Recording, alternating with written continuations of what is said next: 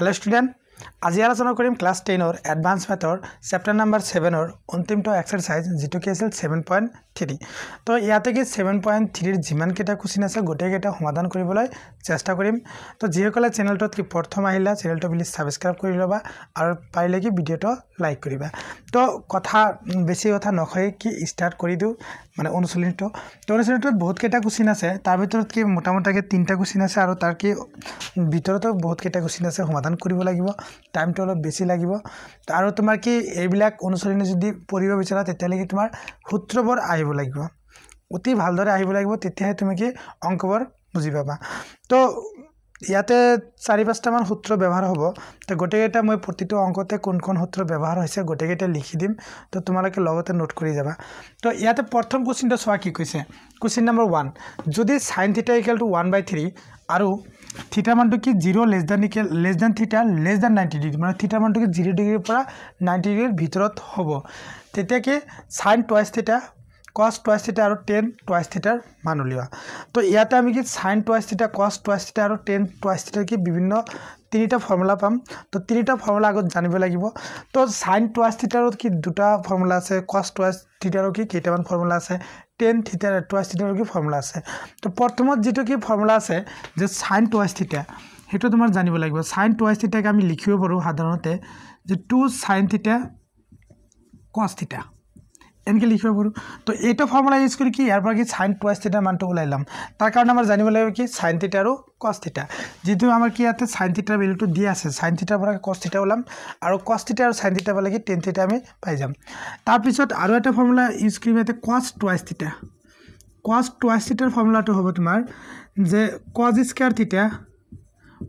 sin square θ এইটো ব্যৱহাৰ কৰি তুমি উলাব পাৰা নহলে কি আৰু এটা ফৰ্মুলা আছে 2 cos স্কয়াৰ θ -1 এটো ফৰ্মুলা ইউজ কৰি তুমি কৰিব পাৰা নহলে তোমাৰ 1 - 2 sin স্কয়াৰ θ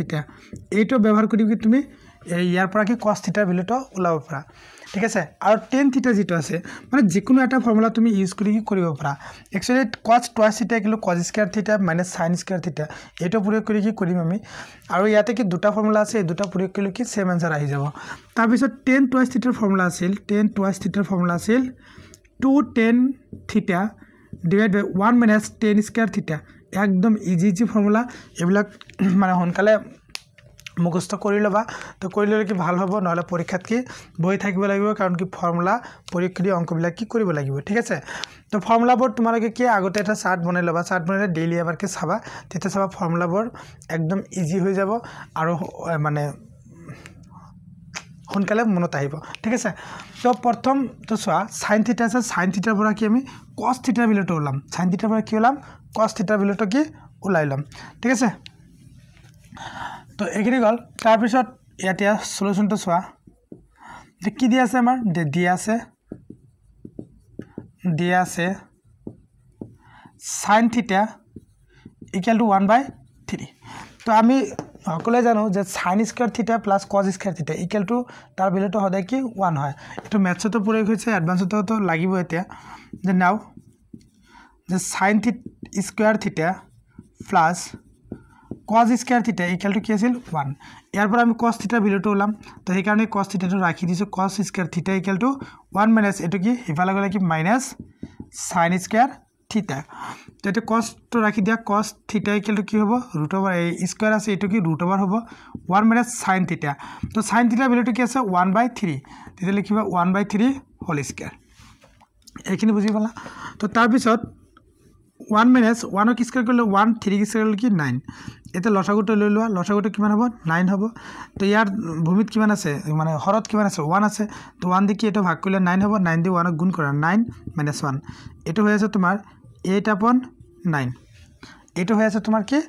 cos θ ভ্যালু তাৰ ভিতৰত এটো কৰি দিব পাৰা অলপ ভাঙি দিব পাৰা √ যেটো 8 আছে তাক লিখিব ৰাখি যেটো 8 টো এনেকে লিখিব পাৰা 2 2 4 এটো ভাগ কৰিলে 2 মানে 3টা 2 এটো কি 2 স্কয়াৰ ইনটু কি 2 লিখিব পাৰা আৰু এটো কি √3 স্কয়াৰ লিখিব পাৰা তেতিয়া তোমাৰ স্কয়াৰ ৰুট কেনসেল যায় কি থাকিব 2 এটা উলাই আহিব আৰু এটা √2 থাকিব আৰু স্কয়াৰ ৰুট কেনসেল যায় কি দিব 3 মানে cos θ ভ্যালুটো কি আহিল আমাৰ 2√2 / 3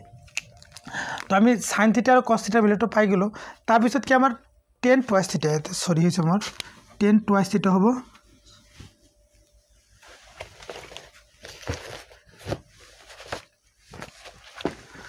এটো 10 twice theta হ'ব 10 twice theta তো ইয়াতে কি 10 theta ভ্যালুটো আমি উলাম 10 theta ভ্যালুটো কি আছিল sin theta by cos theta মানে আমি cos theta টো উলালো তাৰ পিছত ইয়াতে লিখিম যে again তলতলে লিখিবা তোমালোকে again 10 theta আমি কি জানো sin theta divided by cos theta তো sin theta ভ্যালুটো ইয়াতে কি উলাল 1/3 তো 1/3 বহাই দিয়া 1/3 divided by cos theta কি আছে 2√2 divided by 3 এটা তোমার 1/3 রাখি দিয়া ভাগৰ ঠাইত কি পূৰণ দিয়া এটো কি উল্টি যাব 3/2√2 এটা ক্যান্সেল কি থাকিল 1/2√2 এটা উলাল কি 10 theta ভ্যালু ইয়াত আমি কি sin theta value উলালো cos theta value উলালো আৰু কি 10 theta ভ্যালুটো কি উলাই ললো এটা আমি কি এইবিলাক ফৰ্মুলা প্ৰয়োগ কৰি আমি sin twice theta cos twice theta আৰু কি 10 twice theta মানটো উলাম তো ইয়াতে জিবৰ উলাল মই ইয়াতে লিখি ৰাখো হল ইয়াতে কি sin theta মানটো দিয়া আছে cos theta টো উলাল কিমান cos theta = উলাইছে 2√2 divided by 3 আৰু 10 theta টো উলাল 1/2√2 এইখিনি আৰু বাকিবোৰ মুছি দিম বুজি পাৰা নাই কিনে একদম ইজি কিন্তু তো তাৰ পিছত এতিয়া কি আছে আমাৰ sin twice theta তো sin twice theta তো sin twice theta ফৰ্মুলাটো কি 2 sin theta cos theta তো ইয়াতে লিখা 2 sin theta into cos theta তো 2 into sin theta ভ্যালুটো কিমান ওলাইছে ইয়াতে 1/3 ইয়াতে দিয়া আছে তো 1/3 আৰু cos theta ৰ ভ্যালুটো কিমান ওলাইছে 2√2 divided by 3 এটা গুণ কৰি দিয়া তো এই দুটা গুণ কৰিলে 2 2 গুণ 4 √2 3 3 গুণ কিমান হয় 9 বাস এটা তোমাৰ হ'ব কি sin twice theta তাৰ পিছত কি cos twice theta তো এটা তুমি কেনেকৈ উলাব পাৰা cos square theta minus sin square theta cos theta মানটো কি আছে এটা cos theta মানটো উলাল এইটো 2√2 divided by 3 এটা হোল স্কয়ার কৰি দিয়া মাইনাস sin square theta এইটো হলো sin square টো কিমান আছে 1/3 হোল স্কয়ার কৰি দিয়া বুজি পোৱা নাই কথাটো এটা সূত্ৰটো মই লিখা নাই যেহেতু এটা লিখা আছে যে cos twice theta = কি cos square theta minus sin square theta তো cos theta ভ্যালুটো কিমান ওলাইছে 2√2 divided by 3 2√2 divided by 3 যেটো স্কয়ার আছিল এই কাৰণে কি হোল স্কয়াৰ কৰি দিলো minus sin square theta sin ৰ ভ্যালুটো কি 1/3 এটা কি হোল স্কয়াৰ কৰি দিলো তো 2 স্কয়ার করলে 4 স্কয়ার রুট ক্যান্সেল যায় কি থাকবে 2 3 স্কয়ার করলে 9 মাইনাস 1 স্কয়ার করলে 1 3 স্কয়ার করলে 9 তো লসাগু লইলো এটো তো 9 তো কি হবে লসাগু হবে তো 9 লসাগু হলে 4 দুগুণ কিমান হয় এতে 8 4 দুগুণ 8 মাইনাস এতে কি থাকবে 1 এতে কি হবে 7/9 ঠিক আছে এটো লাল তো তার পিছত কি 10 twice theta হলা এখানে বুঝি পালা cos twice theta কি আছিল cos square theta minus sin square theta cos theta ভ্যালুটো বহাই দিলো তাৰ পিছত sin theta ভ্যালুটো বহাই দিলো লসাগু লৈ লিলো 8 পৰা 1 বিকলা 7/9 তো তাৰ পিছত কি 10 twice theta হলাম তো 10 twice theta টো সোয়া 10 twice theta equal to ফর্মুলাটো কি আছিল 2 10 theta divided by 1 minus 10 square theta तो 10 theta value to soa 2 into 10 theta value to ki ulal 1/2√2 1 minus 10 theta value to bahai dia je 1/2√2 whole square ঠিক আছে আর 10 theta value to ki eta bahai dilo to ei 2 to ki cancel যায় উপরত কি থাকে 1/2 divided by 1 minus it is equal to 1 2 square 4 square root cancel কিমান থাকে 2 তো ইয়াতে এই হরত কি লসাগু লৈ লোৱা 1/2 এটো লবত আছিল হৰত কি 1 minus 1/4 দুগুণ 8 তো এতিয়া ভাগৰ ঠাইত পূৰণ দিবা √2 ইনটু এটো লসাগু লৈ লোৱা লসাগু ললে কি হবতে ৰবা আৰু এটা লাইন বঢ়াই দিও তো ইয়াতে 1/2 তো লবত হরত লসাগু লৈ লোৱা কি আছে 8 8 লসাগু লৈ কি হ'ব 8 - 1 তো এটা হ'ব যে 1/2 ৰাখি দিয়াতে 1/√2 ভাগৰ ঠাইত পূৰণ দিয়া এটো কি উল্টি যাব 8 / 8 পৰা 1 গলে কি 7 এটো কি হ'ব 8/7√2 একদম ইজি হা তো কি 10 twice theta equal to 2 10 theta divided by 1 minus 10 square theta तो 10 theta below to ki bahai dilu 1/2√2 तो 2 cancel aru ki 1 minus 10 theta ki 1/2√2 whole square तो ऊपर तो এটা কাট খালে কি হবে 1/√2 থাকিল ইয়াতে 1 থাকিল এটো 1 স্কয়ার মানে কি 1 2 স্কয়ার মানে 4 √2 স্কয়ার কৰিলে কি হ'ব 2 হ'ব 4 দ্বিগুণ কিমান হয় 8 হয় তো ইয়াতে লসাগু লৈ লিলো কিমান থাকিল 8 লসাগু হ'ব ইয়াতে 8 মাইনাস কি 1 তাৰ মানে 1/√2 থাকিল ভাগৰ ঠাইত পূৰণ দিলো এটো কি উল্টি যাব উল্টি যায় কি হৰটো লব হ'ব লবটো হৰ হ'ব 8 টো কি ওপৰত গল আৰু কি 8 - 1 - 7 টো তলত আহিল এটা গুণ কৰি দিয়া এটো গুণ কৰি 2√7√2 ওপৰত কি থাকিব আমাৰ 8 থাকিব বাস এইটো आंसर ঠিক আছে তো তাৰ পিছত 2 নম্বৰ কোশ্চেনটো সোৱা কি কৈছে এতে সোৱা একৰে আৰু এটা কোশ্চেন আছে একৰ কোশ্চেন নম্বৰ 2 কোশ্চেন নম্বৰ 2 কি আছে যে যদি sin twice theta equal to কি 12/13 তেন্তে কি 10 থিটা মান তুলিবা তো এতিয়া আমি কি বেলেগ এটা ফৰ্মুলা ইউজ কৰিম মানে sin twice theta equal to formula আছিল কি 2 sin theta into cos theta तो एटर की आरो এটা ফর্মুলা আছিল যে sin twice theta equal to 10 theta 2 10 theta divided by 1 plus 10 square theta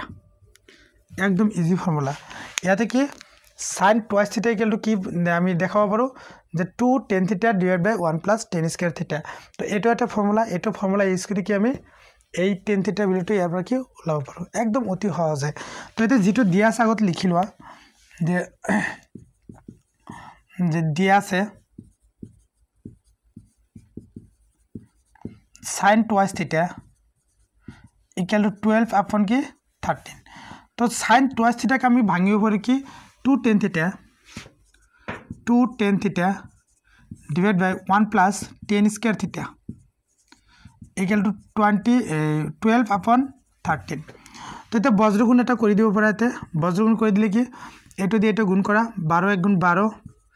plus 12 10 square theta এটো 12 দিয়ে গুণ কৰিলো 12 * 12 এটো গুণ কৰি দিলো 12 10 square theta ইকুয়াল টু এই দুটা গুণ হ'ব এই দুটা গুণ হলে কি হ'ব 12 দুগুণ 13 দুগুণ 26 * 10 theta বাস এটো ইফালে লৈ আহা প্ৰথমতে কি লিখা 12 10 square theta minus 26 10 theta এটো ইফালে লৈ আহিলো কি প্লাস তো মাইনাস হৈ গল প্লাস কিমান আছে 12 ইকুয়াল টু 0 এটা গোটেই গেটা কি 2 এর হরণ যায় তে 2 এর হরণ করলে 6 10 স্কয়ার থিটা মাইনাস 13 10 থিটা প্লাস কি হবে 6 ইকুয়াল টু 0 গোটেই গেটাকে 2 এর হরণ কৰি দিলো তেতে 2 এর হরণ করলে 6 আইবো 2 এর হরণ করলে 13 আইবো 2 এর হরণ করলে কি হবে 6 আইবো তো এতিয়া সো আমাৰ কি ইয়াতে উৎপাদক মানে দ্বিঘাত সমীকৰণ এটা ওলাই গৈছে তো এটো উৎপাদক বিশ্লেষণ কৰিব লাগিব তো উৎপাদন বিশ্লেষণ কৰিবলৈ হলে আমাৰ কি কৰিব লাগিব 6 আৰু এটো 6 মানে ধ্ৰুবক পদ আৰু যেটো কি স্কয়াৰ টাৰ্ম থাকে এই দুটাৰ যেটো সহগ থাকিব এই দুটা কি গুণ কৰি দিয়া তো ইয়াতে 6 আছে ইয়াতে 6 আছে কি 36 তো 36 ক ভাঙি কি আমাৰ মিডল পদটো বনাব লাগিব তো 36 আমি অতি সহজে ভাঙাব পাৰো যে তোমাৰ 13 ভাঙাবলে হলে ঠিক 9 আৰু 4 तो 4 দিয়ে ভাগ কৰিলে কি 4 9 গুণ 36 তো 9 plus 4 ইকুয়াল টু কি হয় 13 কিন্তু ইয়াতে কি আছে মাইনাস সেইকাৰণে ইয়াতে মাইনাস দিম ইয়াতে কি মাইনাস দিম ইয়াতে কি হ'ব তোমাৰ মাইনাস হ'ব তেনেকৈ লিখিব পাৰা এটো 6 10 square theta minus 9 10 theta minus 4 10 theta plus 6 equal to 0 তো এই দুটোৰ পৰা কি কমন যায় তো 10 theta তো কমন আছে আৰু লগতে কি 3 কমন আছে 3 10 theta 10 theta হলে এতে কি থাকিব 6 এর পৰা 3 লৈছে 2 থাকিব 2 10 theta minus 9 এৰ পৰা 3 লৈছে তেতে কি 3 থাকিব এতে 10 theta তো লৈছে এতে minus এটোৰ পৰা কি কোন যায় 2 যায় আৰু কি অকল 2 যায় 2 গলে কি থাকিব এতে 2 10 theta আৰু যেটো মাইনাস তো কমন লৈছে এতে কি প্লাস তো কি হ'ব minus 3 দুগুণ 6 3 ইকুয়াল টু কি 0 এটা দুইটাৰ পৰা সেম হৈ আছে কমন লৈ লোৱা 2 10 theta minus 3 আৰু ইয়াতে কি দেব 3 10 theta -2 ইকুয়াল টু কি 0 ঠিক আছে তো এতিয়া দুইটার পূর্ণফল 0 হলে আমি কি করব যে দুটার যে কোনো একটা কি একটা 0 হবই তো ইয়াতে তোমার কি এটো ইকুয়াল টু 0 বা এটো ইকুয়াল টু 0 যে এটাকে 2 tan থিটা -3 ইকুয়াল টু 0 বা এতে কি আছে 3 tan থিটা -2 3 tan থিটা -2 ইকুয়াল টু 0 তো এতিয়া 2 tan থিটা ইকুয়াল টু এটো হিপালে লৈ যাও 3 তো tan থিটা ইকুয়াল টু 3 এটো পূর্ণ আছে হিপালে গলে কি ভাগ আর এটা কি হবে তোমার 3 tan থিটা ইকুয়াল -2 হিপালে যা 2 প্লাস হয়ে যাব থিটা tan থিটা ইকুয়াল টু পূর্ণটো হিপালে গলে কি 2/3 তো tan থিটার ভ্যালুটা কি আমার দুটো ওলাব এটা কি 3/2 আর এটা কি 2/3 থিটা নির্ণয় tan থিটার মান নির্ণয় tan থিটার মান ইকুয়াল টু 3/2 বা 2/3 একদম ইজি অঙ্ক ইয়াতে মাত্র কি কোয়াড্রেটিক ইকুয়েশন এটা আহিব এটা কি সলভ কৰিব লাগিব বুজি পালা না এখিনি ইয়াতে কি sin twice theta কি ফর্মুলা এটা ব্ল্যাক ফর্মুলা কি ফলাই দিলো sin twice theta एक्चुअली কি 2 sin theta cos theta কিন্তু ব্ল্যাক ধরনে আমি লিখিব পারি 2 tan theta divided by 1 plus tan square theta তো যেহেতু ইয়াতে কি tan theta ভ্যালুটো ওলাব লাগে সেই কারণে কি এই sin twice theta কি tan theta ভাঙি দিছো তো এটা লিখিছো এটো তার পিছত কি বজ্রগুণ কৰিছো তো বজ্ৰগুণ কৰাৰ পিছত কি এটো যদি পূৰণ কৰিলে ইয়াতে 12 এটো কি 12 tan square theta এটো কি 2 13 দুগুণ 26 tan theta নলে তুমি এই 2 দি এটো কি কাটি দিও পর আগতে 6 আইলে হইতে পিছত যেহেতু 2 এর হরণ কৰি দিছো অলরেডি তো এটো কি 12 tan square theta এটো ইফালে লৈ হেলা 26 tan theta আর লগত কি থাকিল 12 তো 2 এর হরণ কৰি দিলো গটে কেটাক আগত যদি এটো 2 এৰ হৰণ কৰিলা হয় তেতে কি এটো পিছত কৰিব না লাগিল হয় তো এতে কি tan square 6 tan square theta minus 8 13 ভাঙি দিলো কি -10 theta -4 theta তো এর পর কমন ললো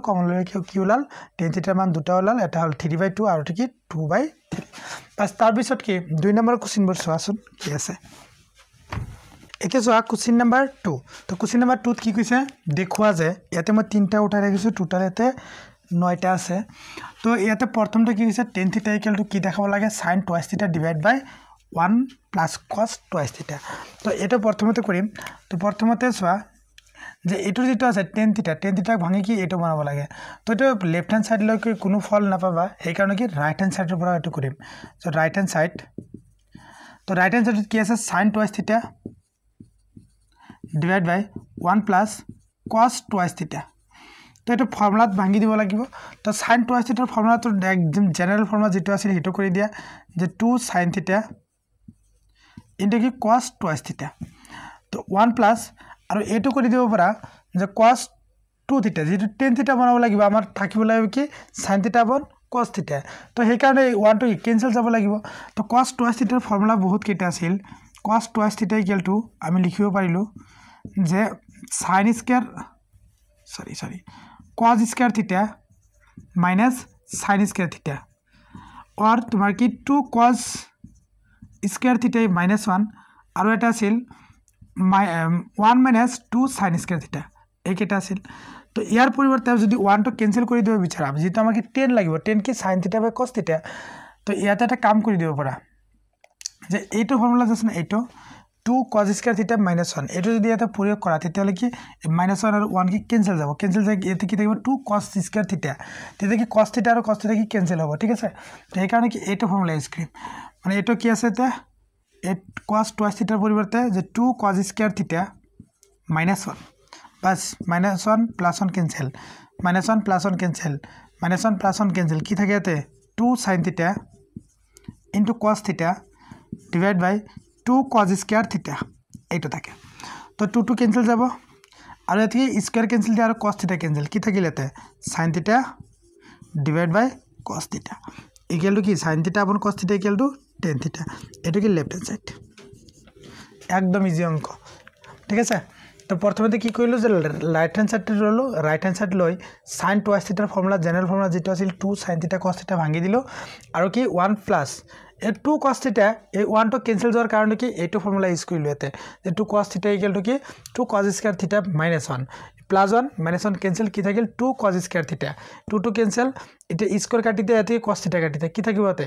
sin থিটা / cos থিটা sin থিটা / cos থিটা ইকুয়াল টু কি tan থিটা যেটো কি আমাৰ লেফট হ্যান্ড সাইড তো 2 নাম্বাৰটো সোৱা 2 নাম্বাৰটো কি দিছে এতে তো এতিয়া 2 নাম্বাৰটোৰ লেফট হ্যান্ড সাইড লোৱা লেফট হ্যান্ড সাইড কি আছে তে 1 - cos twice theta plus sin twice theta divided by 1 plus cos twice theta plus sin twice theta এটা আছে তো আমি এতিয়া এই twice theta জিবিলাক আছে এবিলাক কি মানে ফর্মুলা পেলাই দিব পাৰো cos twice theta ফর্মুলা কি আছিল তিনটা ফর্মুলা আছিল cos twice theta equal to কি আছিল cos স্কয়ার থিটা minus sin স্কয়ার থিটা এটো এটা ফর্মুলা আছিল আৰু এটা আছিল কি 2 cos স্কয়াৰ থিটা minus 1 আৰু এটা আছিল 1 minus 2 sin স্কয়াৰ থিটা এটা আছিল তো আমি ইয়াৰ পৰা এই দুটা ফৰ্মুলা প্ৰয়োগ কৰিম আৰু লগতে sin twice থিটা যেটো ফর্মুলা আছিল sin twice থিটা এটো কি 2 sin থিটা cos থিটা এটো কি ফর্মুলা প্ৰয়োগ কৰিম তো প্ৰথমতে চোৱা এবিলাক মনত ৰাখিবলৈ স্টেপ বিলাক ঠিক আছে তো ইয়াতে প্ৰথম ফর্মুলা যেটো আছে 1 minus cos twice theta এটো তুমি প্লাই দিব পাৰা এটো ফর্মুলা প্লাই দিও যে 1 minus 2 কি কইলি এটো এই 2 sin square theta হবে এটো 1 minus 2 sin square theta এতে বহাই দিয়া 1 minus 2 sin square theta plus sin twice theta formula 2 sin theta cos theta divided by 1 plus এটো ফর্মুলা আছে না এটো তুমি এটো প্লাই দিয়া লিস্টৰ মনত ৰাখিব লাগিব নহলে কিন্তু অলপ যদি খেলিমেলি হৈ যায় তেতিয়া কিন্তু অংক মিলাব নোৱাৰিবা মানে এই ফৰ্মুলা বিলাক অলপ কি বেলেগ ধৰণৰ ঠিক আছে অংক বিলাকও অলপ কি যদি উল্টা উল্টা হৈ যায় তেতিয়া মিলাব নোৱাৰিবা এটো ফর্মুলা যদি প্লাই দিয়া কি থাকিব এতে 2 cos স্কয়ার থিটা -1 প্লাস এটো ফর্মুলা প্লাই দিয়া এটো সেম টু সেম sin থিটা cos থিটা তো ইয়াতে কি আহি যায়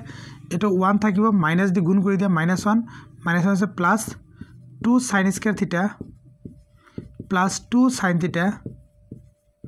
cos theta divided by এটো কি 1 তে ক্যান্সেল হৈ যায় তো ক্যান্সেল দিয়া কারণ ইয়াতে কি ফর্মুলা পেলার কারণটা হল যে ইয়াতে তোমার কি 1 আছে এই 1 টো ক্যান্সেল দেওয়ার কারণে যেটো মাইনাস আছে তো এই কারণে এটো ফর্মুলা পেলাইছো আর ইয়াতে যেটো প্লাস আছে সেই কারণে কি 1 টো ক্যান্সেল দেওয়ার কারণে কি এটা এই 2 cos স্কয়ার থিটা -1 এই ফর্মুলাটো পেলাইছো তো ইয়াতে তোমার 1 1 ক্যান্সেল গৈ কি থাকিবতে 2 cos স্কয়ার থিটা plus 2 sin theta cos theta তার পিছত ইয়াতে কি 1 1 কি ক্যান্সেল যায় এই দুটাৰ পৰা কিবা কমন আছে সোৱা 2 কমন আছে আৰু কি sin theta কমন আছে তেতিয়া 2 sin theta কমন লৈ লোৱা কি থাকে ইয়াতে 2 লৈছা sin theta এটা লৈছা দুটা আছে ইয়াতে এটা থাকি যাব sin theta ইয়াৰ পৰা 2 sin theta কমন লৈছো কি থাকিবতে cos theta তো ইয়াৰ পৰা কি কিবা কমন আছে 2 আছে কমন 2 টা আছে তাৰ পিছত কি cos theta কমন আছে cos theta ইয়াতে কি থাকিব cos theta plus 2 লৈছা আৰু কি cos theta লৈছা কি থাকিবতে sin theta তো এতিয়া 2 2 ক্যান্সেল যায় আৰু এই দুটো কি সেম আছে ক্যান্সেল যাব sin theta plus cos theta আৰু cos theta plus sin theta দুটো সেমই আছে তো এই দুটো ক্যান্সেল যায় কি থাকিবতে sin theta divided by cos theta লাগিলে এটা লাইন লিখি দিব পাৰা যে তাৰ পিছত কি সিধা কৰি দিব পাৰা নহলে কি বাদ দি এনেকে লিখিব পাৰা tan theta এটা আছিল তোমাৰ কি রাইট হ্যান্ড সাইড বুঝি পালা না একদম ইজি কিন্তু সোয়া যে প্রথমতে ইয়াতে 1 minus 2 cos theta plus 2 sin theta 1 plus 2 cos theta 1 minus cos 2 theta 2 cos theta কই আছে বারে যে 1 minus cos 2 theta plus sin 2 theta 1 plus cos 2 theta plus sin 2 theta এটা আছে তো এতিয়া আমি 1 মাইনাস কৰি দিলো মাইনাস কৰি cos 2 থিটাৰ মানটো বহালো কি 1 minus 2 sin স্কয়াৰ থিটা মানে ইয়াতে কি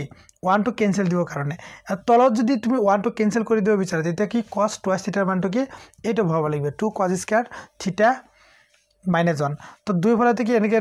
এপ্লাই দিলো তাৰ পিছত কি 1 1 ক্যান্সেল এটো কি মাইনাস দি গুণ কৰিলে প্লাস মাইনাস মাইনাস হ'ব আৰু মাইনাস মাইনাস কি প্লাস হ'ব তো 1 1 ক্যান্সেল থাকিল আৰু এই দুটাৰ পৰা কি 2 sin থিটা কমন আছে 2 sin থিটা কমন লৈ লোৱা ইয়াৰ পৰা কি sin স্কয়ার থিটা আছিল এটা কি কমন লৈছে এটা কি থাকি গলেতে ইয়াৰ পৰা 2 sin থিটা কমন গৈছে কি থাকিবতে cos থিটা এই দুটাৰ পৰা কি 2 ললা লগতে cos থিটা ললা ইয়াতে কি cos থিটা থাকি গল আর এটা কি sin থিটা থাকি গল দুই দুই ক্যান্সেল এই দুটো ক্যান্সেল যাব দুটো কি সেমে আছে মাতন কি অলপ উল্টা উল্টা আছে তো এতে কি sin থিটা আপন cos থিটা থাকি গল ইকুয়াল টু tan থিটা যেটো কি আমাৰ দেখাবো কইছে তাৰ পিছত 3 নম্বৰটো চোৱা 1 number 3 তো number 3 যেটো আছে এটো লেফট হ্যান্ড সাইড লই কৰিব পাৰা ৰাইট হ্যান্ড সাইড লই কি কৰিব পাৰা কিন্তু লেফট হ্যান্ড সাইড লোৱাটো কি ইজি হ'ব থাকে এটা আমি কি ফৰ্মুলাইজ কৰি দিব পাৰিম তো এটা 3 নম্বৰটো চোৱা লেফট হ্যান্ড সাইড লোৱা লেফট হ্যান্ড সাইড কি আছে এটা sin a cos a plus sin b cos b divided by sin square a minus sin square b তো প্রথমে তো সোয়া কিছু মানে ভাবি আছে কি এটো sin উপরটো কি যেটো লবেটো আছে ইয়াতে কি sin a plus b formula apply দিব কিন্তু সোয়া sin a cos a sin b cos b ইয়াতে কিন্তু sin a cos b দিয়া নাই ঠিক আছে দুটা কি কোনটো কি সেম সেম আছে ইয়ার দুটা কি কোন সেম আছে এটো কোনো ফর্মুলাত পড়া নাই ঠিক আছে এটা ফর্মুলাত পেলাবলে হলে আমি এটা ফর্মুলাত পেলাব পারো যে sin twice a equal to কি sin a 2 sin a cos a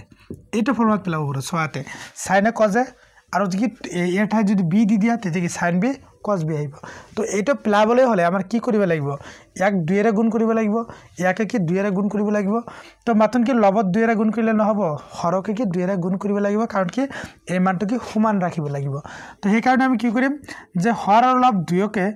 2 এর গুণ করিম যে sin a cos a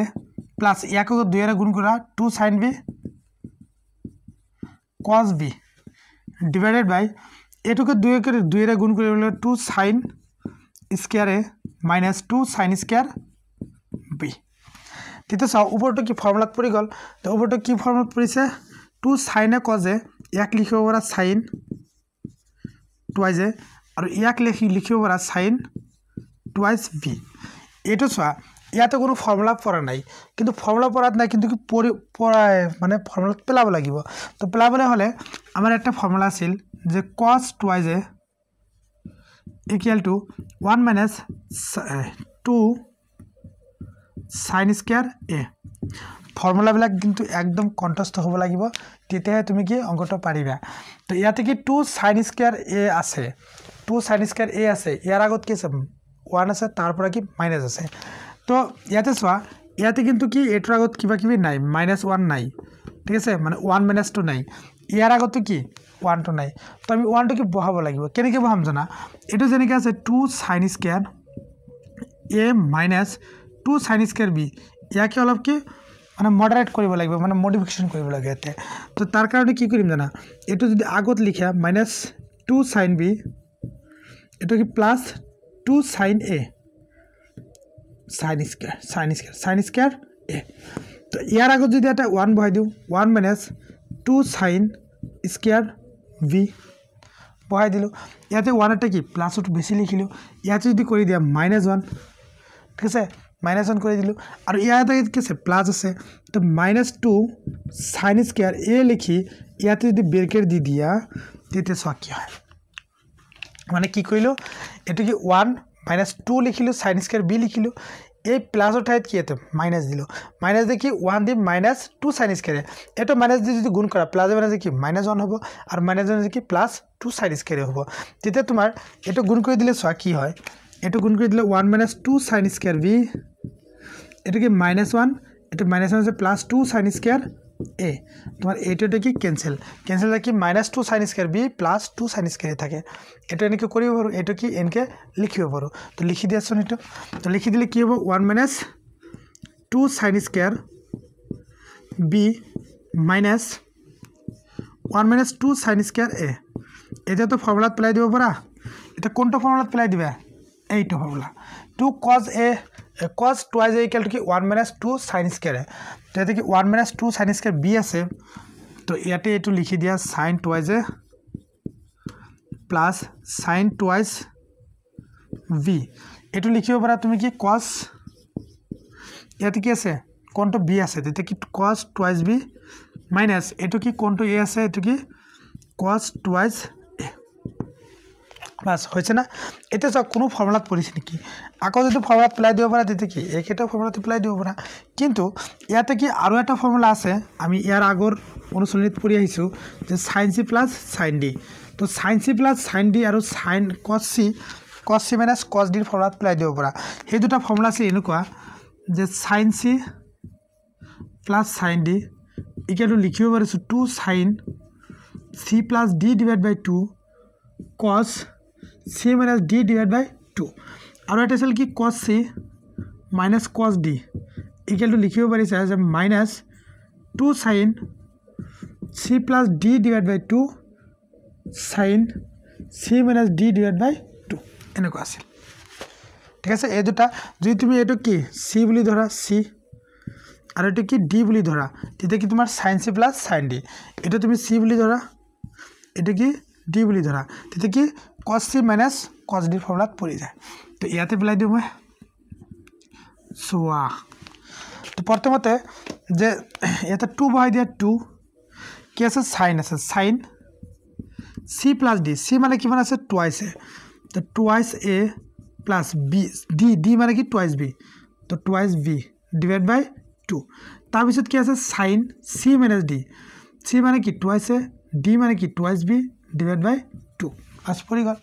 তার পিছত কি cos twice b - cos twice a এটা c বুলি ধৰি লোৱা তো এটা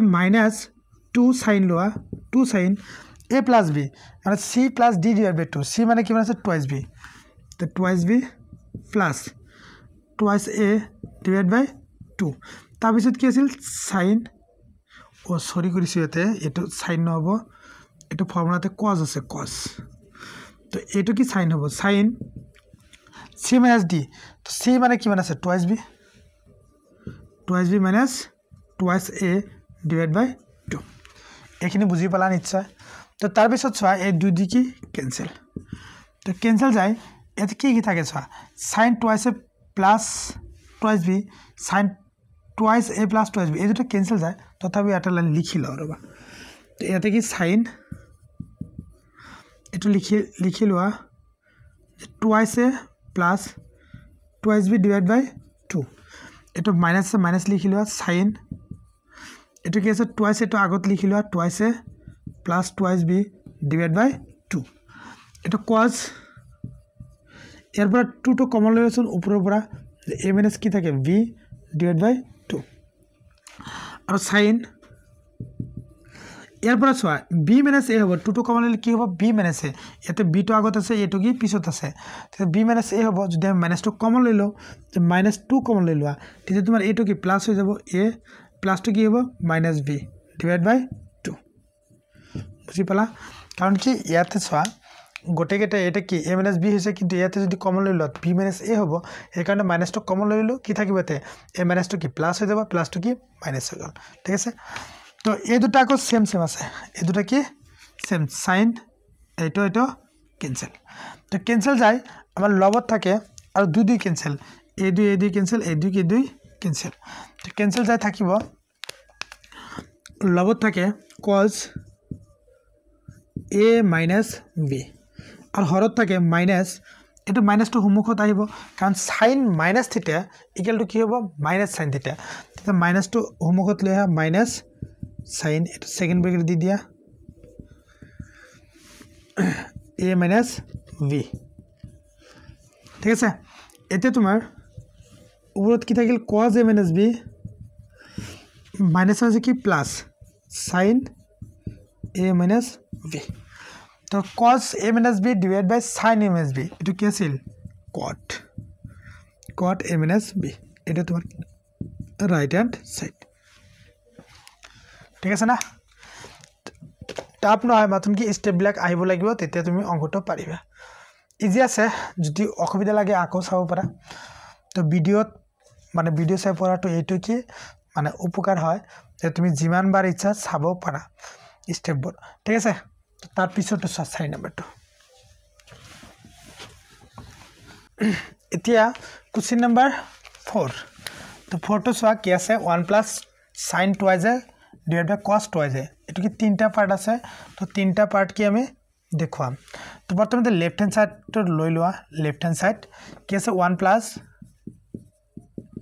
sin twice a divided by cos twice a এটা আছে তো sin twice a cos twice a easy formula apply দিয়া ফর্মুলাটো কি আছিল 1 প্লাস sin twice এর ফর্মুলা কি 2 sin a cos a একদম easy are cos twice a তুমি এইটো ফর্মুলা অ্যাপ্লাই দিবা sin square a minus cos square sorry cos square এটো আগত আহিব যে cos square a minus sin square a এটো তো এতিয়া 1 ক এটা তো ফর্মুলা অ্যাপ্লাই দিলো এটা 1 যেটো আছে 1 ক কি আমি এটা বস্তু লিখিব পাৰো যে 1 মানে কি sin square a plus cos square a এটোৰ মানটি সদায় কি 1 থাকে যে sin square a plus cos square a ঠিক আছে তো এটা দিলো এটা কি 1 এর পরিবর্তে লিখিলো যে 1 মানে কি sin square a plus cos square a লিখিব পাৰো প্লাস এতে কি আছে 2 sin a cos a so এতে এই যেটো লব দি আছে লবটো কি a plus b এর হোল স্কয়াৰৰ ফৰ্মুলাত পৰিছে a plus b হোল স্কয়াৰৰ ফৰ্মুলাত পৰিছে আৰু এই যেটো হৰ আছে হৰটো চোৱা এটো যদি a ধৰা a স্কয়াৰ এটো কি b স্কয়াৰ a মানে a স্কয়াৰ - b স্কয়াৰৰ ফৰ্মুলাটো কি আছিল a + b * a - b তেতিয়া এটো লিখিব পৰা cos a plus sin a into cos a minus sin a এটো লিখিব পৰা a স্কয়াৰ - b স্কয়াৰৰ ফৰ্মুলা এতিয়া চোৱা আমি উপৰটো যেটো আছে লবটো কি a square plus b square plus 2ab এটো sin a sin b এটো a এটো b এটো a ধৰা এটো b ধৰা তেতিয়া তুমি কি লিখিব পাৰা a plus b whole square তেতিয়া কি a ঠাইত কি আছে sin a plus b ঠাইত কি cos a এই দুটা মিলি কি হোল স্কয়াৰ আৰু যেটো হৰ আছে হৰত কি cos a plus sin a এটো sin a plus cos a এটো কি উল্টাই লিখি দিয়া যে sin a plus cos a আৰু ইনটু কি আছে cos a minus sin a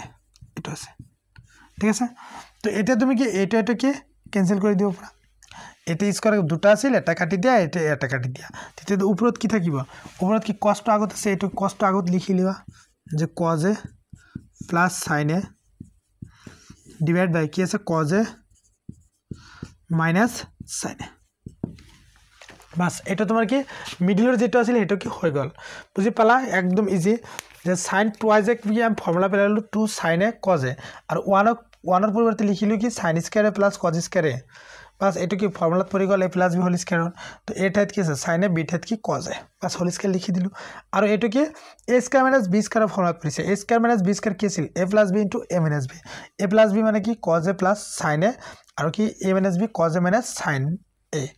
তো তার পিছত এটো দুটা স্কয়ার কাটি দিলো এটো কাটি গল কাটি যায় কি থাকিলেতে cos a plus sin a অলপ উল্টাই লিখিলো কাৰণ ইয়াতে কি উল্টো দিয়া আছে তাৰ পিছত হৰত কি থাকিব cos a minus sin a এটো কি মিডল হ্যান্ড সাইড হৈ গল তাৰ পিছত কি আমাৰ রাইট হ্যান্ড সাইড দেখাব লাগে কি 10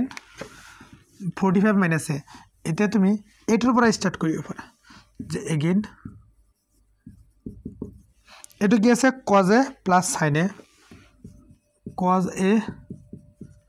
plus sin a divided by cos a minus sin a এটা তুমি এটা কাম কৰি দিব পাৰা এটা 10 45 minus 1 বনাব লাগে মানে ইয়াতে কি 10 বনাব লাগিব তো 10 বনাবলে হলে cos তো 10 নহব cos ক যদি sin এৰে ভাগ কৰা ইয়াতে কি ই আহিব তোমাৰ কি কয় cot আহিব ইয়াতে cot আহিব ইয়াতে sin ক যদি cos এৰে ভাগ কৰা তেতিয়া কি 10 আহি যাব তো তলে উপৰে আমি কি কৰিম cos এৰে হৰণ কৰি দিম তো cos এৰে হৰণ কৰি দিলে ইয়াতে সব cos a divided by cos a plus sin a divided by cos a এটাকে ভাগ কৰি দিয়া cos a minus sin a divided by cos a তেতিয়া এটাটো ক্যান্সেল কি থাকিব 1 এটাটো কি ক্যান্সেল 1 থাকিব plus sin a upon cos a মানে কি 10 a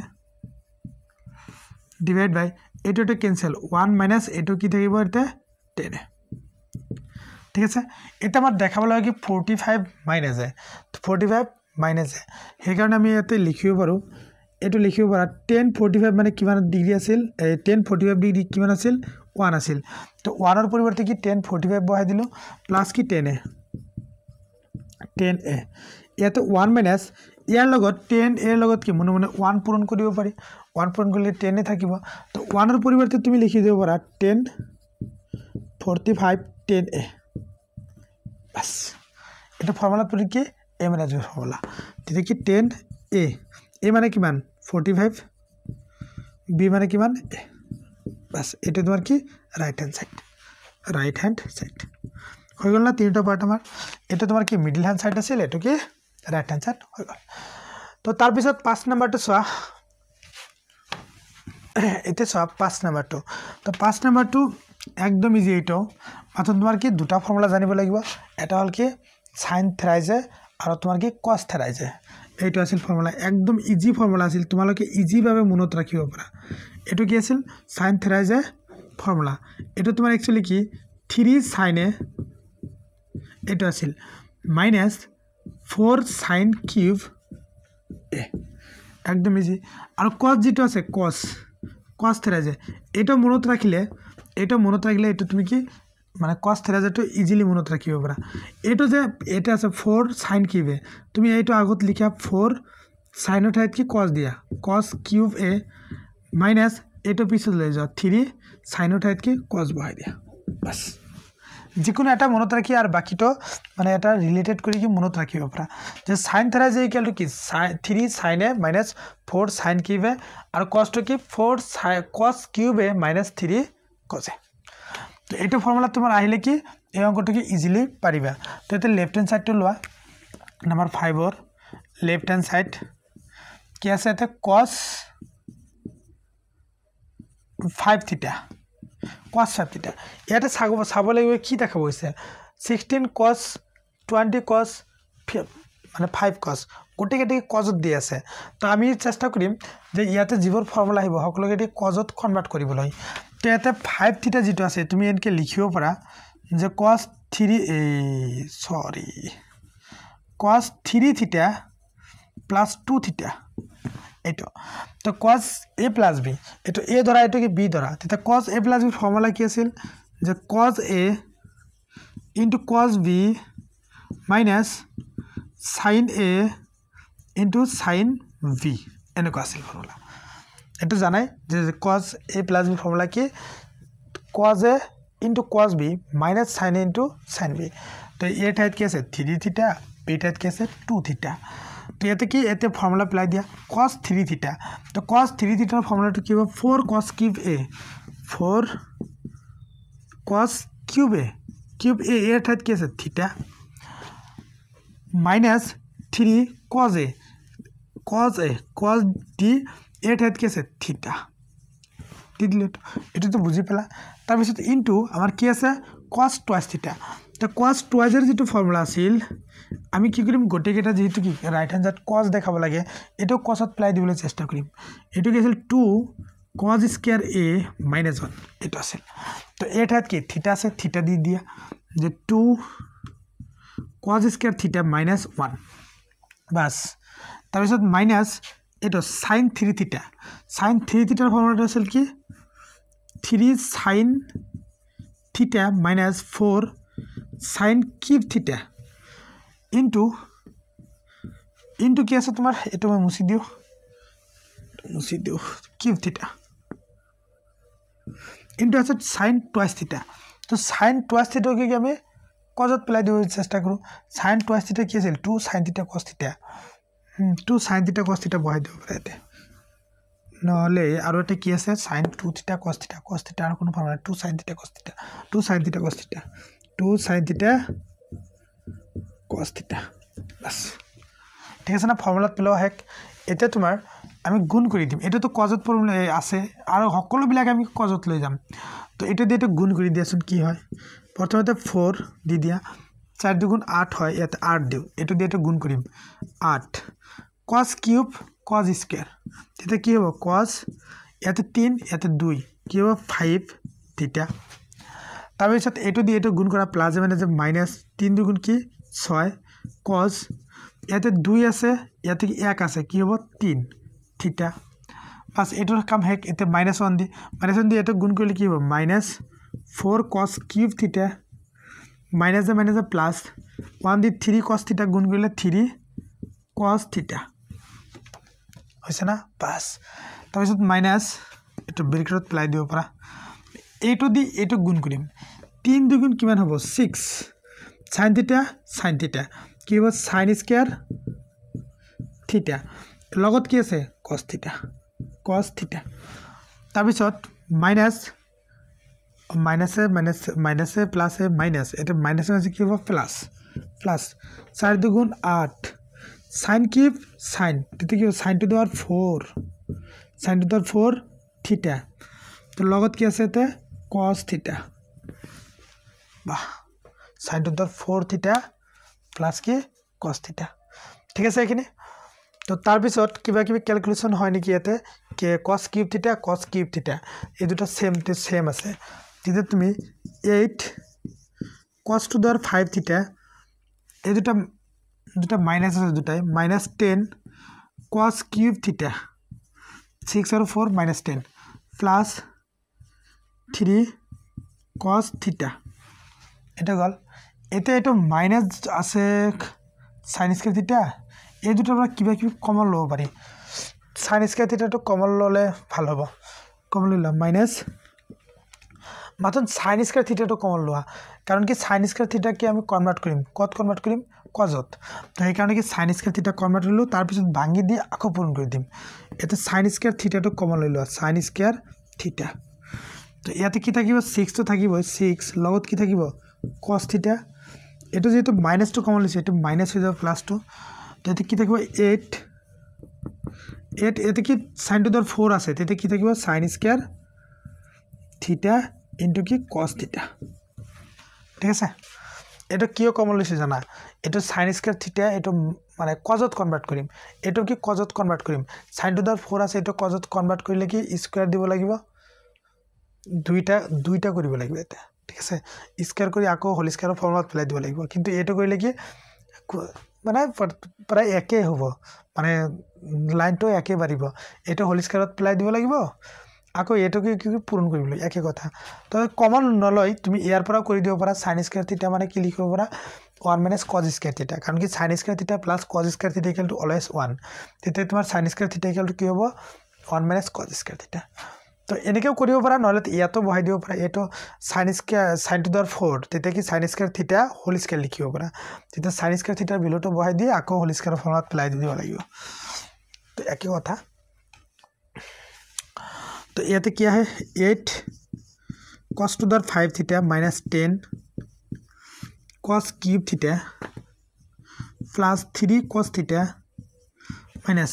এটার পরিবর্তে লিখিব পারা 1 - cos square θ into 6 cos θ minus 8 into second bracket দি দিয়া এটার পরিবর্তে লিখি দিব পারা 1 - cos স্কয়ার θ into cos θ তোমালোকে জানা যে এটো sin square θ plus cos square θ = 1 তো এটো দিলে এটার পর কি তুমি sin স্কয়ার θ রাখি দিয়া 1 - cos স্কয়ার θ ঠিক আছে আর এটা লিখো এতে 8 into cos to the power 5 θ minus 10 cos cube θ plus 3 cos θ minus তো এটা মাইনাসও থাকিব দিয়াতে ব্রেকেট দি দিলো মই ব্রেকেট দি এটো দিয়ে এটো গুণ করিম মানে গোটে কেটা গুণ হবো বাবা এটা কাম কৰি লও এটো থাকিব দিয়াতে 1 - cos স্কয়াৰ θ ভিতৰটো আগত পূৰণ কৰি লও 6 cos θ এটা মাইনাস দি গুণ কৰি দিয়া এটো কি হ'ব -8 হ'ব মাইনাস আছে প্লাস সরি 8 হ'ব ইয়াৰ লগত cos θ আছে 8 আছে তে 8 লগত কি আছে cos θ মানে মাইনাসের দি 1 গুণ কৰিলো তেতে কি 8 হ'ব লগত কি আছে cos θ মাইনাস আছে প্লাস 8 তো থাকিব ইয়াতে cos স্কয়ার θ ইয়াতে cos θ এটা cos কিউব θ বাস তাৰ পিছত এইটো দি এটা গুণ কৰি দিয়া তো এইখিনি মই মুছি লও উপৰখিনি উঠাই লওয়াচোন পাৰিলে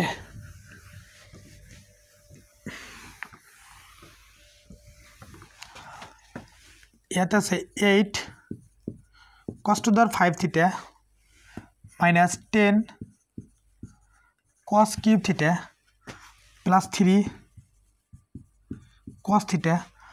এটা মাইনাস তো থাকিব দিয়াতে মাইনাস থাকিব দি এটো গুণ কৰি দিও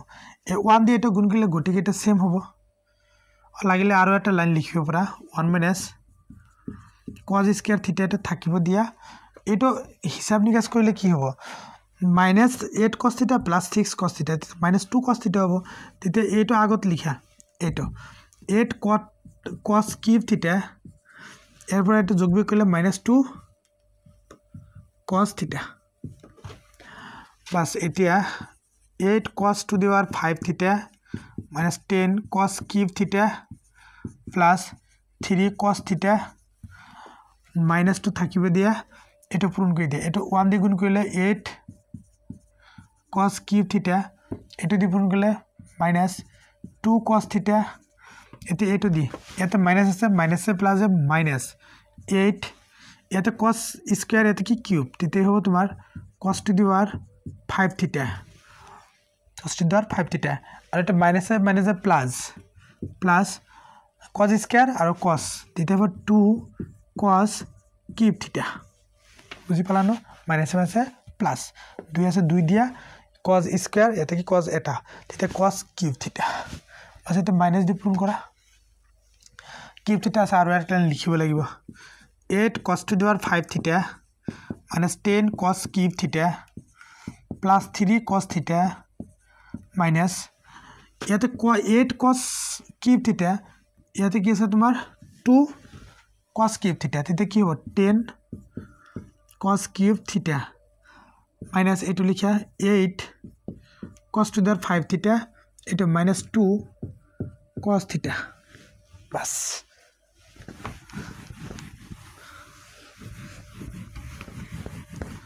তার পিছত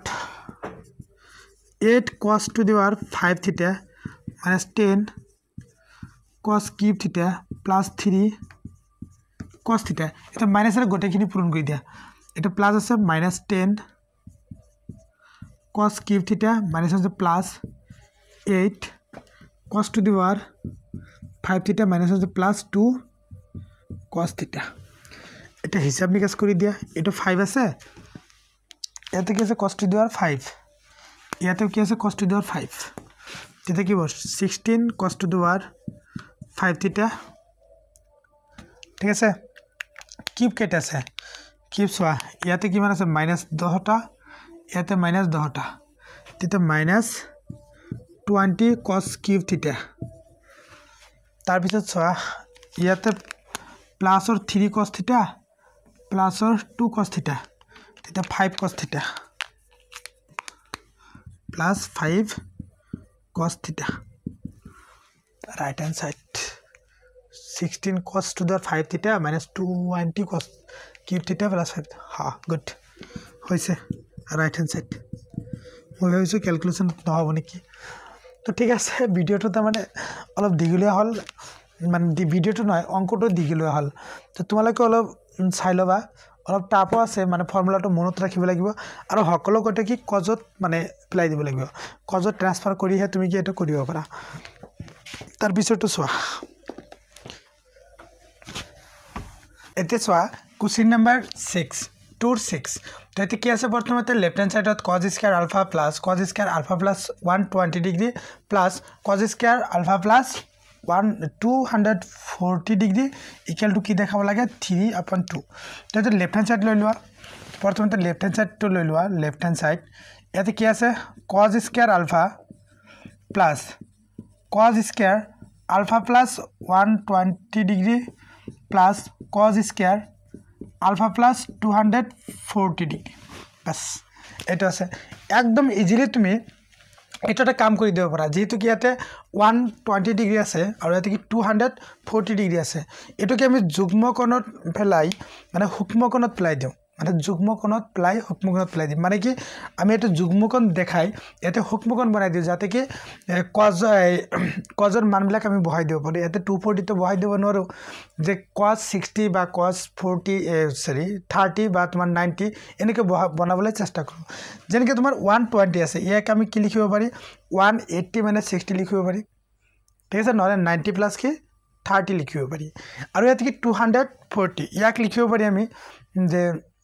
180 plus 60 180 plus 60 লিখিব পাৰি তো লিখিলে কি আমাৰ কি কোনবিলা কি হৰু হৰু হৈ আছে তো হৰু হৰু কৰিলে পিছত কি আমি এবিলাকৰ মান বহাই দিব পাৰিম তো ইয়াতে চোৱা প্ৰথমতে আমি এনকে কৰিম cos square alpha plus এটো আছে না এটো এনকে লিখা cos 120 ইয়াক লিখিব পাৰি আমি 180 ডিগ্ৰী প্লাস আলফা আছে না আলফাটো লিখা minus 60 ডিগ্ৰী তো এটো কি হল আমাৰ সোৱাচোন অলপ ইয়াতে কি হৈছে যে 120 ডিগ্ৰী আছিল ইয়াক কি হলো কি 180 minus 60 তেতিয়া কি 120 থাকি গল আৰু কি প্লাস কি আছিল আলফা প্লাস আলফা বুজি পালা এখিনি এটো কি আমি হুকমকন বুলি ধৰি ললো এটো কি আছে 180 ডিগ্ৰী তেতিয়া আমি কি যেহেতু দুটা সমকন কষ্ট কি cos থাকিব আৰু তোমাৰ এটো কি আহি যাব 180 উঠি যাব বুজি পালা কথাটো তুমি এটো কি একদম হুকম কৰি পেলালো তো এটো গোটে কেটা মিলি কি আছে হোল স্কয়াৰ আছে তুমি এতে লিখি দিব পাৰা স্কয়াৰ নালে তুমি ইয়াৰ গোটে কেটা মিলি হোল স্কয়াৰ কৰি দিব পাৰা এতে কি হোল স্কয়াৰ ঠিক আছে আৰু প্লাস cos এটো তেনেকে লিখিব পাৰি আমি কেনেকে লিখিম যে এতে কি 240 ইয়াক লিখিব পাৰা 180 প্লাস কি আছে আলফা লিখা প্লাস 60 লিখিব পাৰা নাই 180 লগত যদি 60 যোগ কৰা তেতিয়া কি 240 আহিব বাস গোটে কেটা মিলি কি হোল স্কয়াৰ বুজি পালা এখিনি একদম ইজিলি মানে এবিলাক ইজি অংক অলপ মাথন কি অলপ চাব লাগিব চালে কি এবিলাক কৰিব পাৰিবা তো ইয়াতে কি cos square alpha plus এটো কি আছে 180 ডিগ্ৰী আছে মানে দুটা সমকোণ থাকিলে যুগ্ম সমকোণ দিলে cos টো কি আহে cos এ থাকে লগতে কি alpha minus 60 ঠিক আছে তো ইয়াতে তোমাৰ এটা কাম কৰি দিয়া ইয়াতে প্লাস হবে না মাইনাস হবে চিহ্নটো বহাই দিয়া আগতে যে কি আছে 180 প্লাস সামথিং মানে 180 ইমান লৈকে যাব সামথিং কইলে কি 3 নম্বৰ চকত পৰিব 3 নম্বৰ চকত কি 10 আৰু cot plus আৰ বাকিবোৰ কি মাইনাস যাতে মাইনাস দি দিয়া হোল স্কয়াৰ ঠিক আছে এখানে তো তাৰ পিছত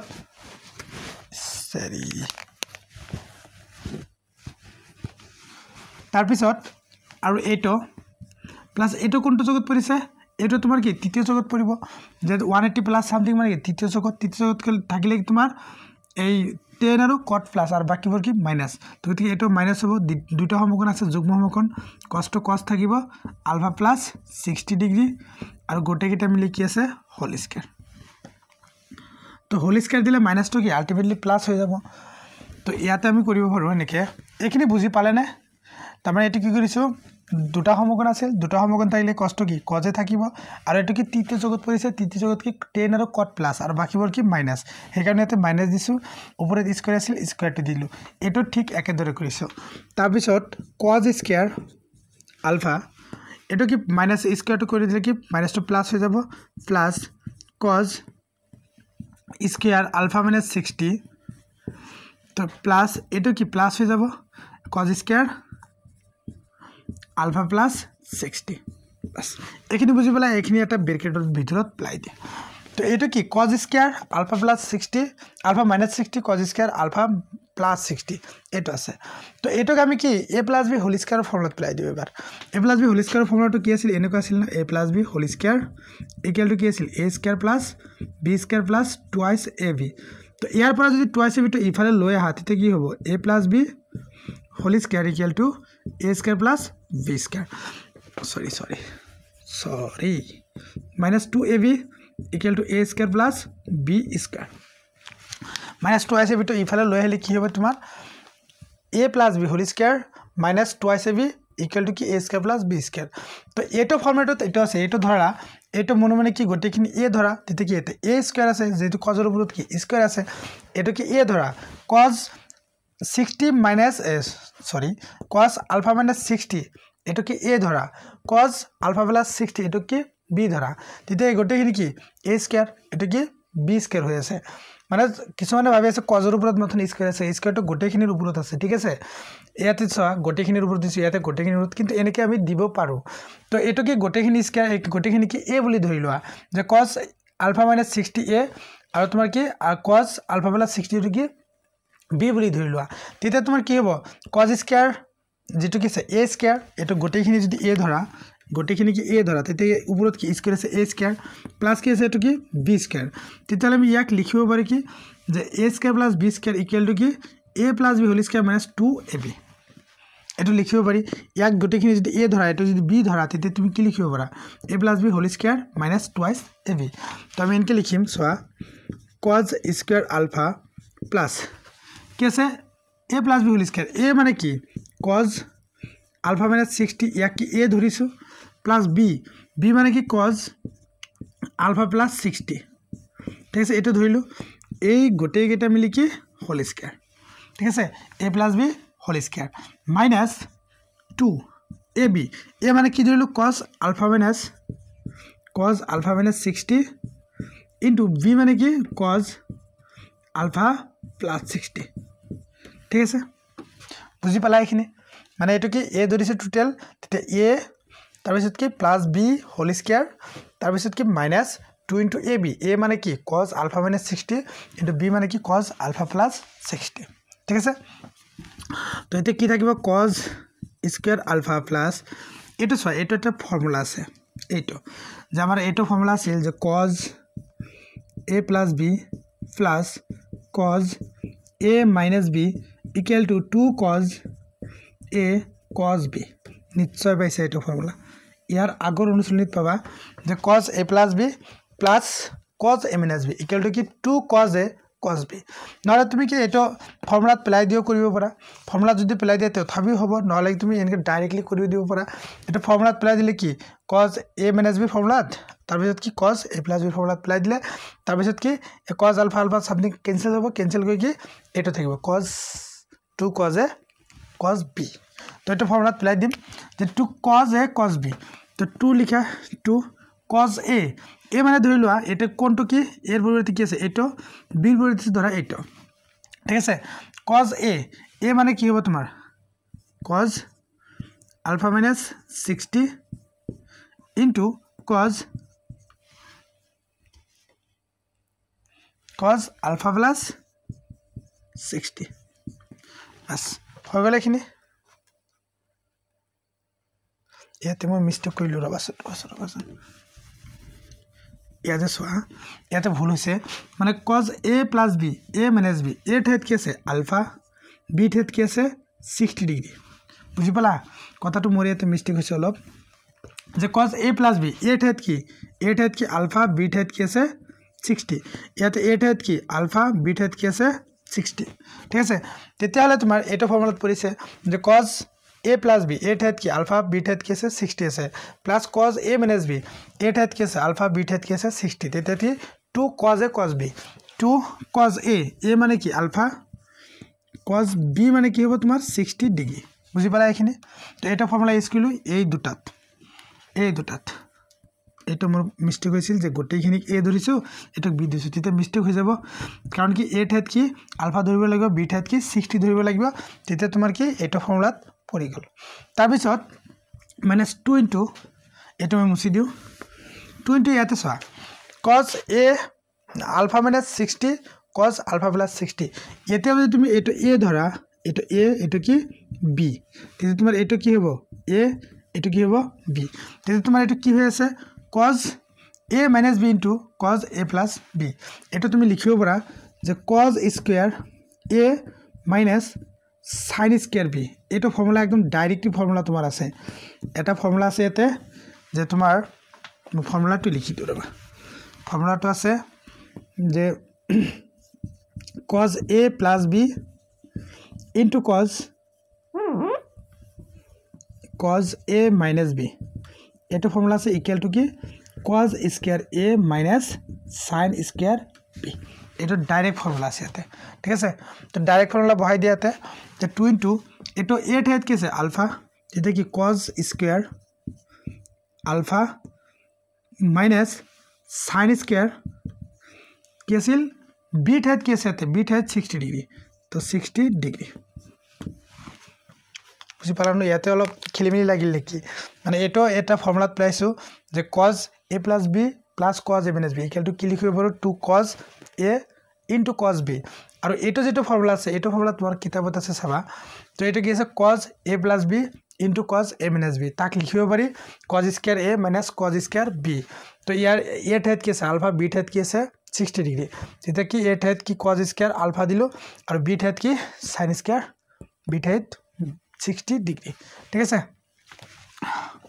তো এইখিনি মই মুছি দিও এই দুটা ফৰ্মুলা ইয়াতে ইউজ কৰিলো অলপ চাবা লাগিলে কিতাপত চোৱা কিতাপত চাগে কিমান পৃষ্ঠাত আছে অথবা মই দেখাই দি আছো ফৰ্মুলাবোৰ যি দুটা প্ৰয়োগ কৰিলো পেজ নাম্বাৰ 279 পেজত চাবা যে cos a plus b plus cos a minus b equal to 2 cos a cos b এটো আছে আৰু যেটো এটো প্ৰয়োগ কৰিলো এটো তোমাৰ আছে 277 ত যে cos a plus b into cos a minus b equal to cos square a minus sin square b অলপ চাই লবা ফৰ্মুলাটো তো তাৰ পিছত ইয়াতে থাকিব cos square alpha তাৰ পিছত plus 2 cos alpha cos 60 degree cos 60 degree ভ্যালুটো কিমান 1/2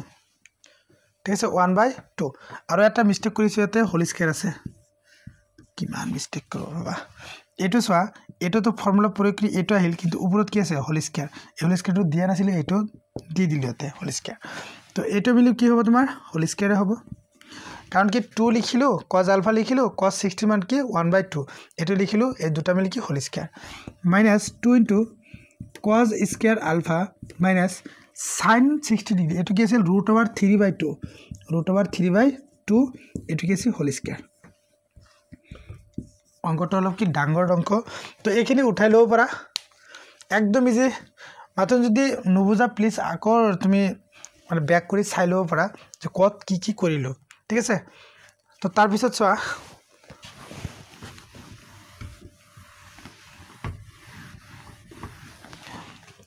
এটো কি আছে cos square alpha ইয়াতে 2 স্কয়াৰ কৰিলে কিমান হ'ব 4 + 4 cos square cos square কি cos square alpha আৰু 1 square কৰিলে কি 1 2 square কৰিলে কিমান হ'ব 4 minus 2 এটো cos square alpha minus √3 square কৰিলে কি হ'ব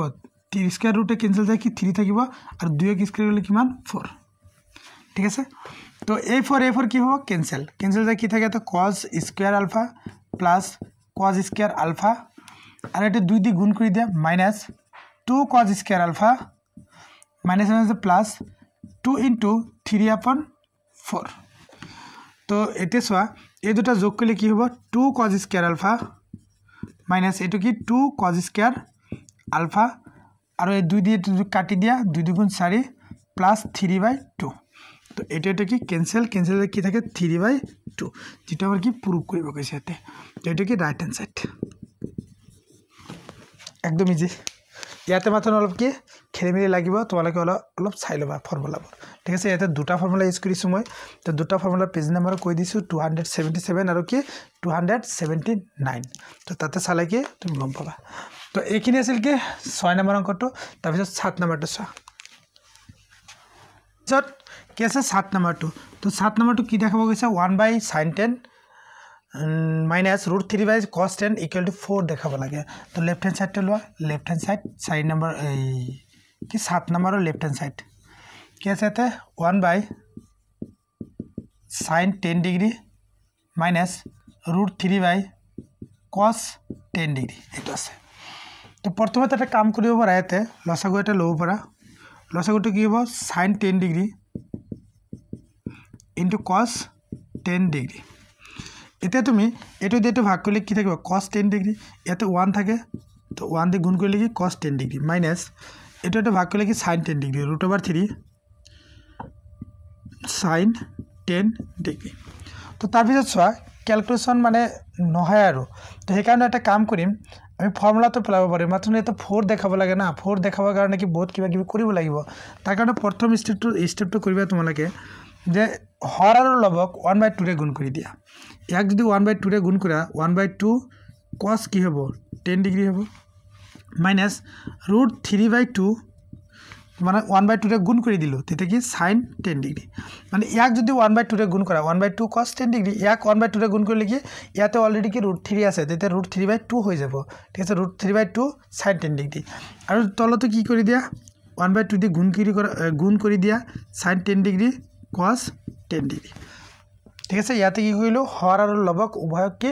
1/2 ৰে হৰ কি পূৰণ কৰি দিলো লিখি দিব পাৰা লিখি দিয়া ঠিক আছে তো তাৰ পিছত এটো সৰা 1/2 যেটো আছে এটো তোমাৰ একচুয়ালি sin 30 ডিগ্ৰী ভ্যালুটো কিমান 1/2 sin 30 ডিগ্ৰী কিমান 1/2 ইয়াতে কি আছে cos 10 ডিগ্ৰী আৰু মাইনাস ইয়াতে √3/2 যেটো আছে এটো কি cos 30 degree value cos 30 degree equal to কি √3/2 লগত কি আছে sin 10 ডিগ্ৰী আৰু ইয়াতে তো কোনো ফৰ্মুলাতে নপৰে তো আমি এটা ফৰ্মুলাত পেলাব পাৰো ইয়াতে যে তোমাৰ 2 sin a cos a equal to sin twice a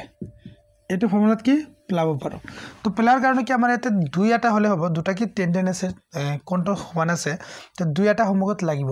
তো দুই এটা দিয়াৰ কাৰণে আমি এটা কাম কৰিম 1/2 যেটো আছে তাৰ লগত কি 1/2 আৰু এটা গুণ কৰি দিলো গুণ কৰি দি তাৰ লগত কি 2 গুণ কৰি দিও তো 2 দি কি ক্যান্সেল হ'ব ক্যান্সেল যায় কি আগতে 1/2 থাকিব লগত কি sin 10 ডিগ্ৰী লিখিব পাৰো cos 10 ডিগ্ৰী লিখিব পাৰো এখানে বুঝি পালা তো উপৰটো সোয়া যেটো লব আছে লবত সোয়া sin 30 cos 10 sin 30 ইয়াক a বুলি ধৰা sin a cos b cos a sin b এটো কি আছিল sin a minus b formula তো sin a minus b ফর্মুলাটো আছিল এনেকা যে sin a ঠাত কি আছে 30 ডিগ্ৰী b ঠাত কি আছে 10 ডিগ্ৰী sin 30 minus 10 ডিভাইড বাই এটো সোয়া 2 দুগুণ কিমান হয় 4 আৰু এতে কি 2 sin 10 cos 10 ইয়াক তুমি লিখিব পাৰা sin 2 into 10 ডিগ্ৰী বুজি পালা ন এটা formula 2 sin a cos a equal to কি sin twice a তো এতে sin twice a এর পরিবর্তে কি আছে 10 ডিগ্ৰী আছে 10 ডিগ্ৰী বহাই দিলো বুজি পালা এইখিনি তো তাৰ পিছত এটা sin 30 minus 10 কি হয় sin 20 ডিগ্ৰী divided by 1/4 আৰু এই দুটা গুণ কৰিলে কি হ'ব 10 দুগুণ 20 sin 20 ডিগ্ৰী তো এই দুটা কি সেম ওলাল কাটি দিয়া উপৰত কি 1 থাকিল তলত কি 1/4 তো 1 টো ৰাখি দিয়া ভাগৰ ঠাইত পূৰণ দিলে কি উল্টি যাব 4 মানে কি হয় 4 equal to right hand side একদম ইজিলি এটো কি হৈ গল বুজি পালা তো লাগিলে আকৌ এবাৰ চাবা তো উঠাই লোৱা তাৰ পিছৰটো চোৱা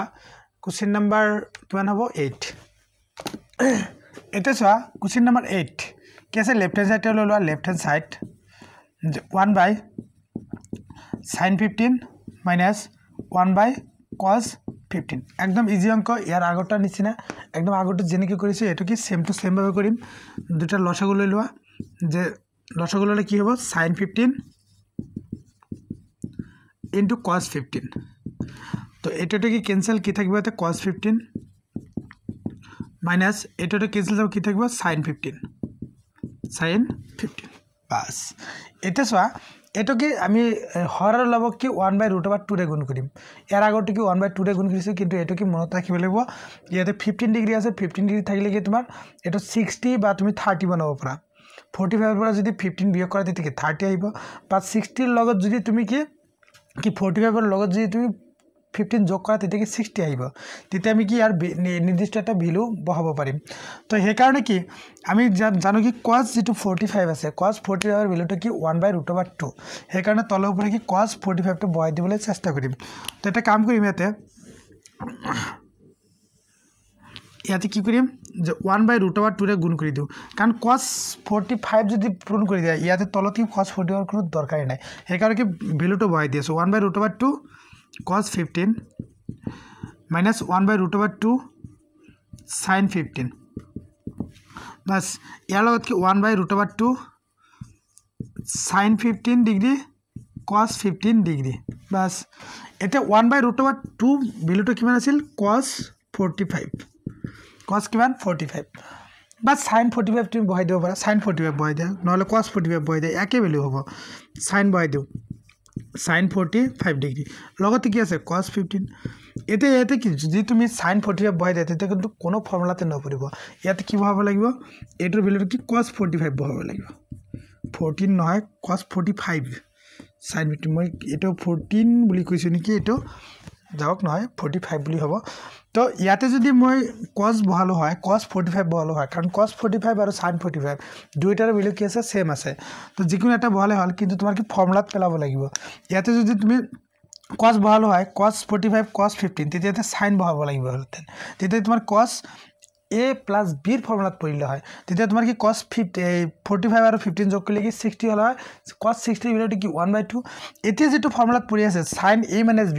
এই sin a - b মানে 45 ৰ পৰা যদি 15 বিয়োগ কৰে 30 আহিব এটা sin 30 ৰ ভ্যালুটো কি 1/2 ভ্যালু কি থাকে সেম থাকে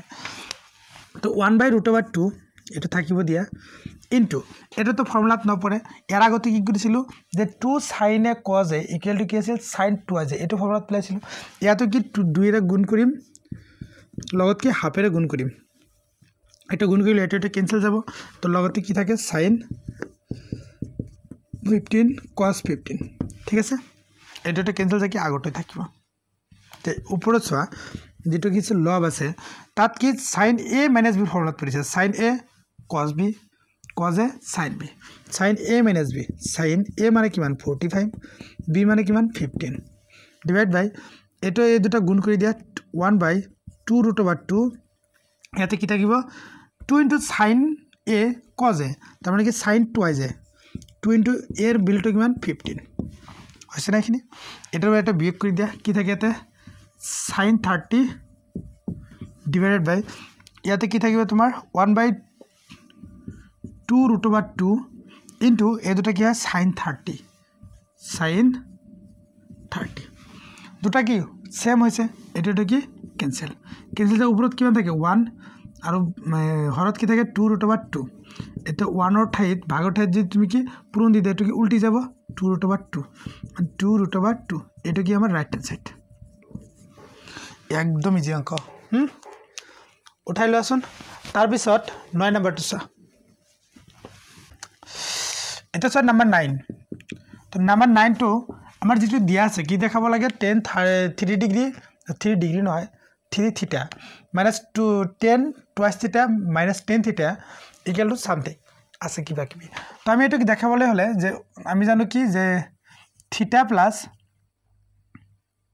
3 থিটা নো 2 থিটা ইকুয়াল টু তোমার কি 3 থিটা এটা সকলে জানে ঠিক আছে তো দুই ফালে মত 10 লৈ লও প্রমাণ হৈ যাব 10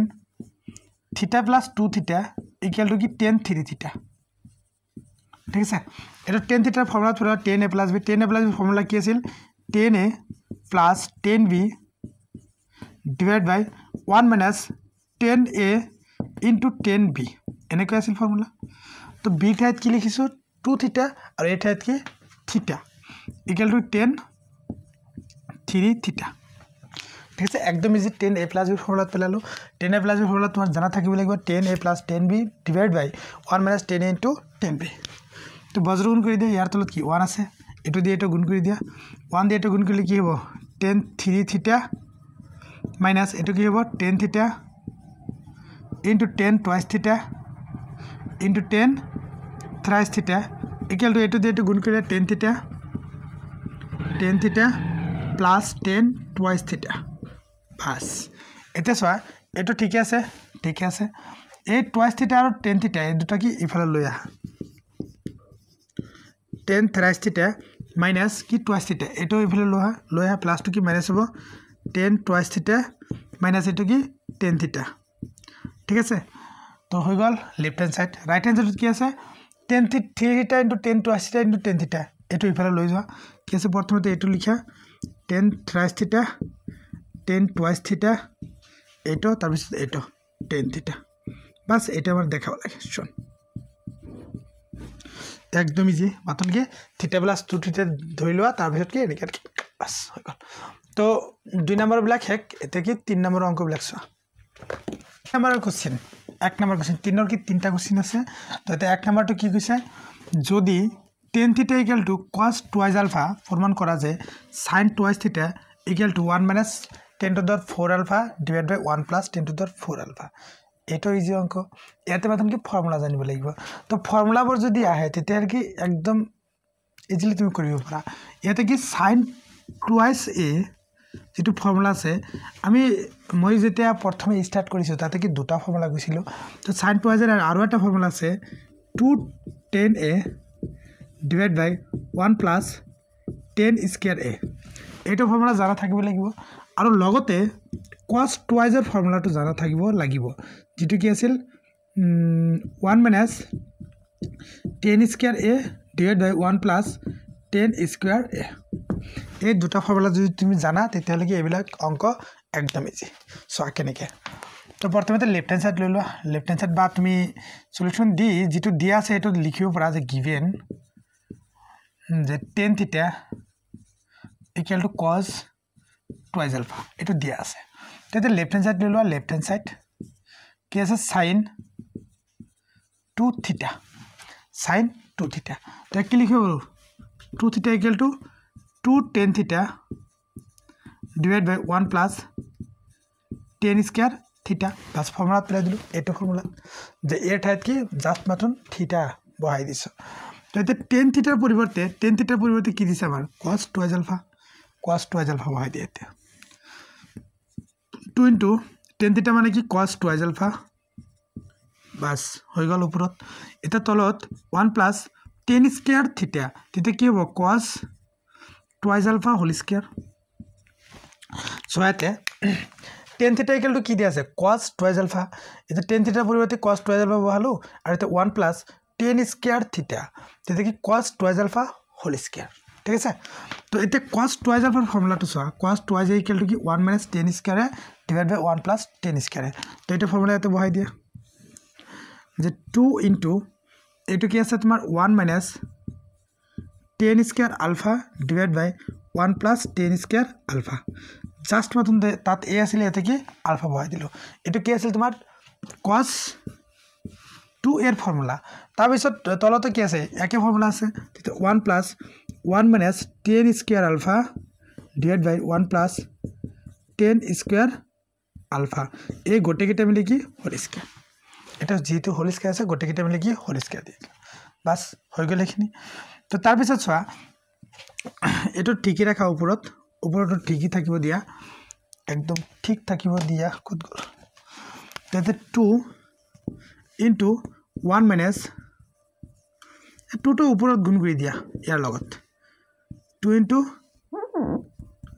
10 square alpha divided by অলপ সৰুকে লিখিলো 1 plus 10 square alpha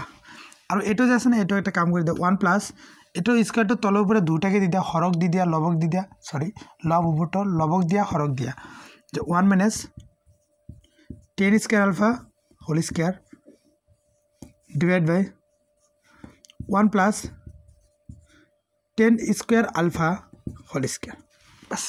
এটা এই যে তো হর আছে হরত কি লসাগুটো লৈ লোৱা তো লসাগুটো লৈ ললে আমাৰ অঙ্ক কি হৈ যাব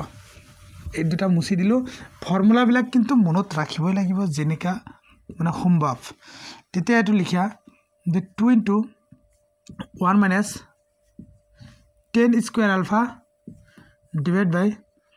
1 plus 10 square alpha বাস এটো কি আমার লব গল এটা হরত লসাগু লৈ লোৱা তো হৰত লসাগু কি হ'ব তোমাৰ এটো কি আছে 1 plus 10 square alpha 1 plus 10 square alpha তার লগত কি আছে হোল স্কয়ার তো হোল স্কয়ার দি দিয়া ইয়াতে কি আছে 1 আছে 1 এর হরত কি আছে 1 আছে এটা গুণ কৰিলে কি এটোই হ'ব এটো 1 এৰ লগত গুণ কৰিলে এটোই হ'ব এটো লিখি দিব পারাত কি 1 plus 10 square alpha whole square তার লগত কি থাকিব প্লাস এটা কি হ'ব 1 minus 10 square alpha 1 minus 10 square alpha whole square বাস হৈ গল এটা ভাগৰ ঠাইত কি পূৰণ দি কি উল্টাই দিম তো ভাগৰ ঠাইত পূৰণ দিলে এটা উপৰত আছে না লিখিব দিয়া 2 into 1 minus 10 square alpha divided by 1 plus 10 square alpha into এটা কি উপৰত যাব 1 plus 10 square alpha whole square divided by এটা কি হরত আহিব হরত আহার আগত কি আমি ফর্মুলা পেলাই দিব নহলে পিছত পেলাই দিব ৰবা 1 plus 10 square alpha whole square plus 1 minus 10 square alpha whole square. Bas. এখানে বুঝি পালা নিশ্চয় এটা সোয়া এটা তো ক্যান্সেল যাব হ্যাঁ এই দুটো কি ক্যান্সেল যায় ক্যান্সেল কোনটা যাব ইয়াতে কি স্কয়ার আছে দুটো আছে তার মানে ইয়াতে একটা এটাকে একটা স্কয়ার কাটি দিয়া পারিলে এইটা কাটি দিয়া এইটো ভুল কেতে নকরিবা মাজত কি আছে যোগ ঠিক আছে যোগ থাকার কারণে এইটো আর এইটো কি ক্যান্সেল না যায় তো উপরত কি থাকিব এতে এই দুটো থাকি যায় 2 into সোয়া লিখিলো এটা line 1 minus 10 square alpha into 1 plus 10 square alpha তো এটা হোল স্কয়ার ফর্মুলা প্লাই দিব পারা এটা হোল স্কয়ার ফর্মুলা প্লাই দিলে কি হবে 1 square plus 2 into 1 into 10 square alpha a square 2 into a into v plus b square b মানে কি আছে 10 square alpha 10 square alpha whole square ঠিক আছে প্লাস এটা মাইনাসের formula 1 square minus 2 into 1 into 10 square alpha plus 10 square alpha whole square ঠিক আছে না এখানে বাস অলপ উঠাই লবাছন মই এখানে মুছি দিম এতিয়া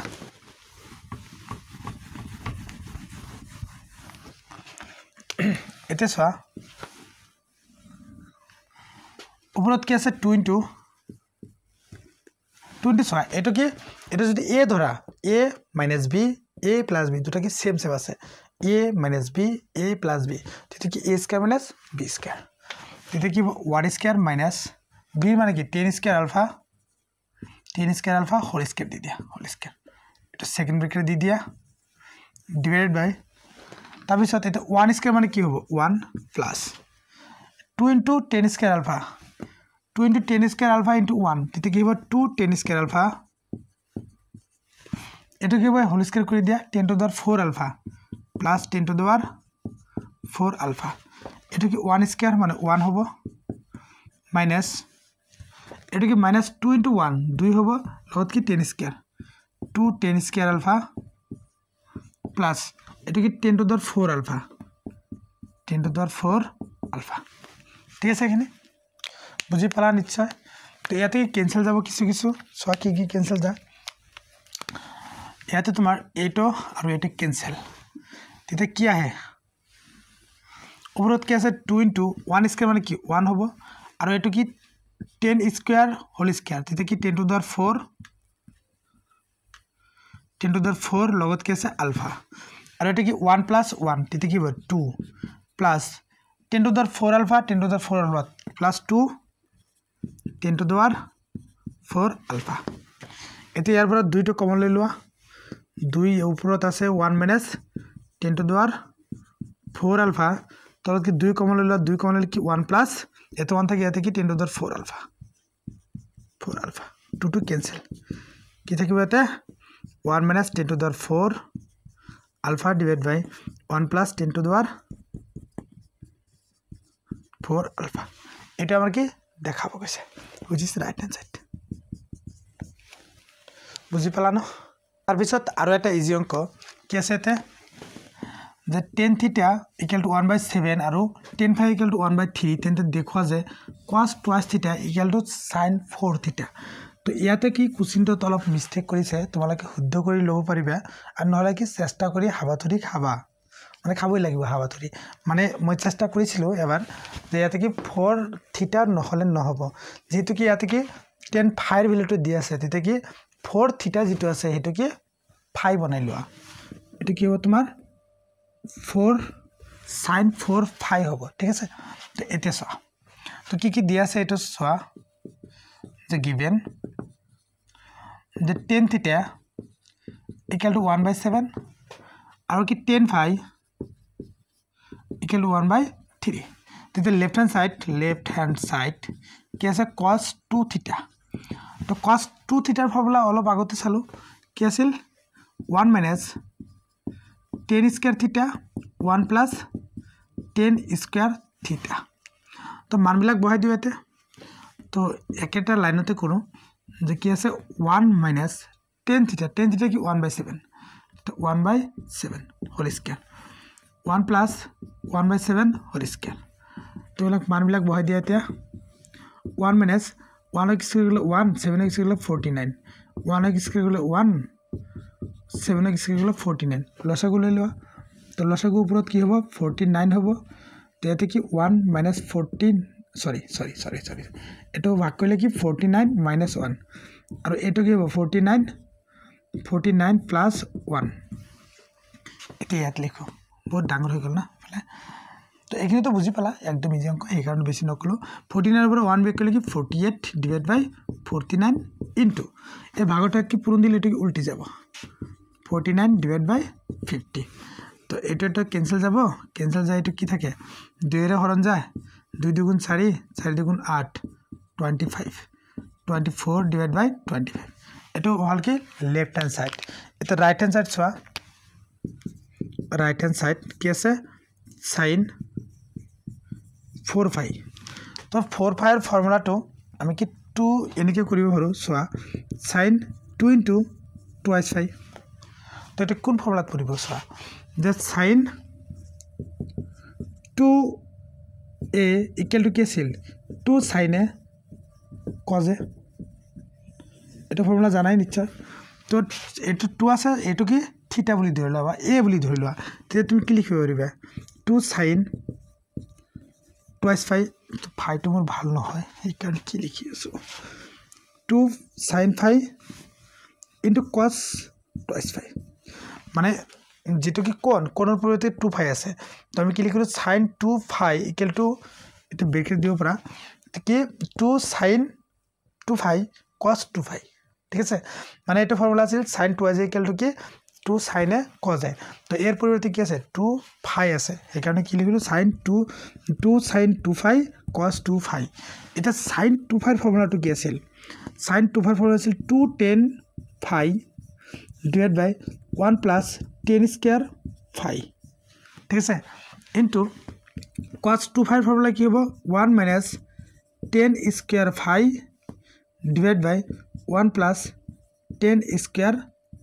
phi ঠিক আছে এটা ফর্মুলা আছে এটা মানবিলাক বহাই ক্যালকুলেশন কৰি দিয়া ফায়ার ভ্যালুটো দিয়া আছে মই এখিনি মুছি দিও অলবা আগত ক্যালকুলেশন এখিনি কৰি লও যেখিনি টাইম জায়গা আছে 2 into tan phi মানে কি দিয়া আছে 1/3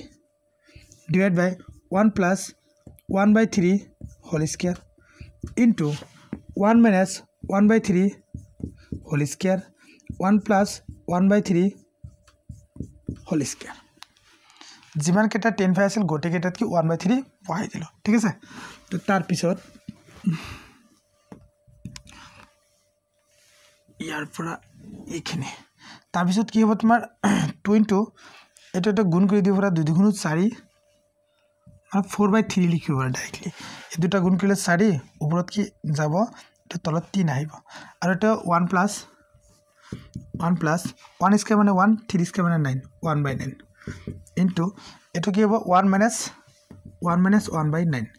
divided by এটো কি হবে 1 plus 1/9 গটি এটা কি একই ক্যালকুলেশন না সেই কারণে বেশি সময় নললো তো ইয়াতে লসাগুটো লৈ লোৱা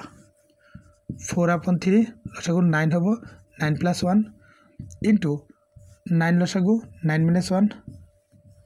divided by 9 লসাগু 9 plus 1 बस এতিয়া ভাগৰ ঠাইত পূৰণ দিয়া 4/3 পূৰণ এটো 9 টো উপৰত যাব 9 ডিভাইড বাই এটো তলতে কি হ'ব 10 into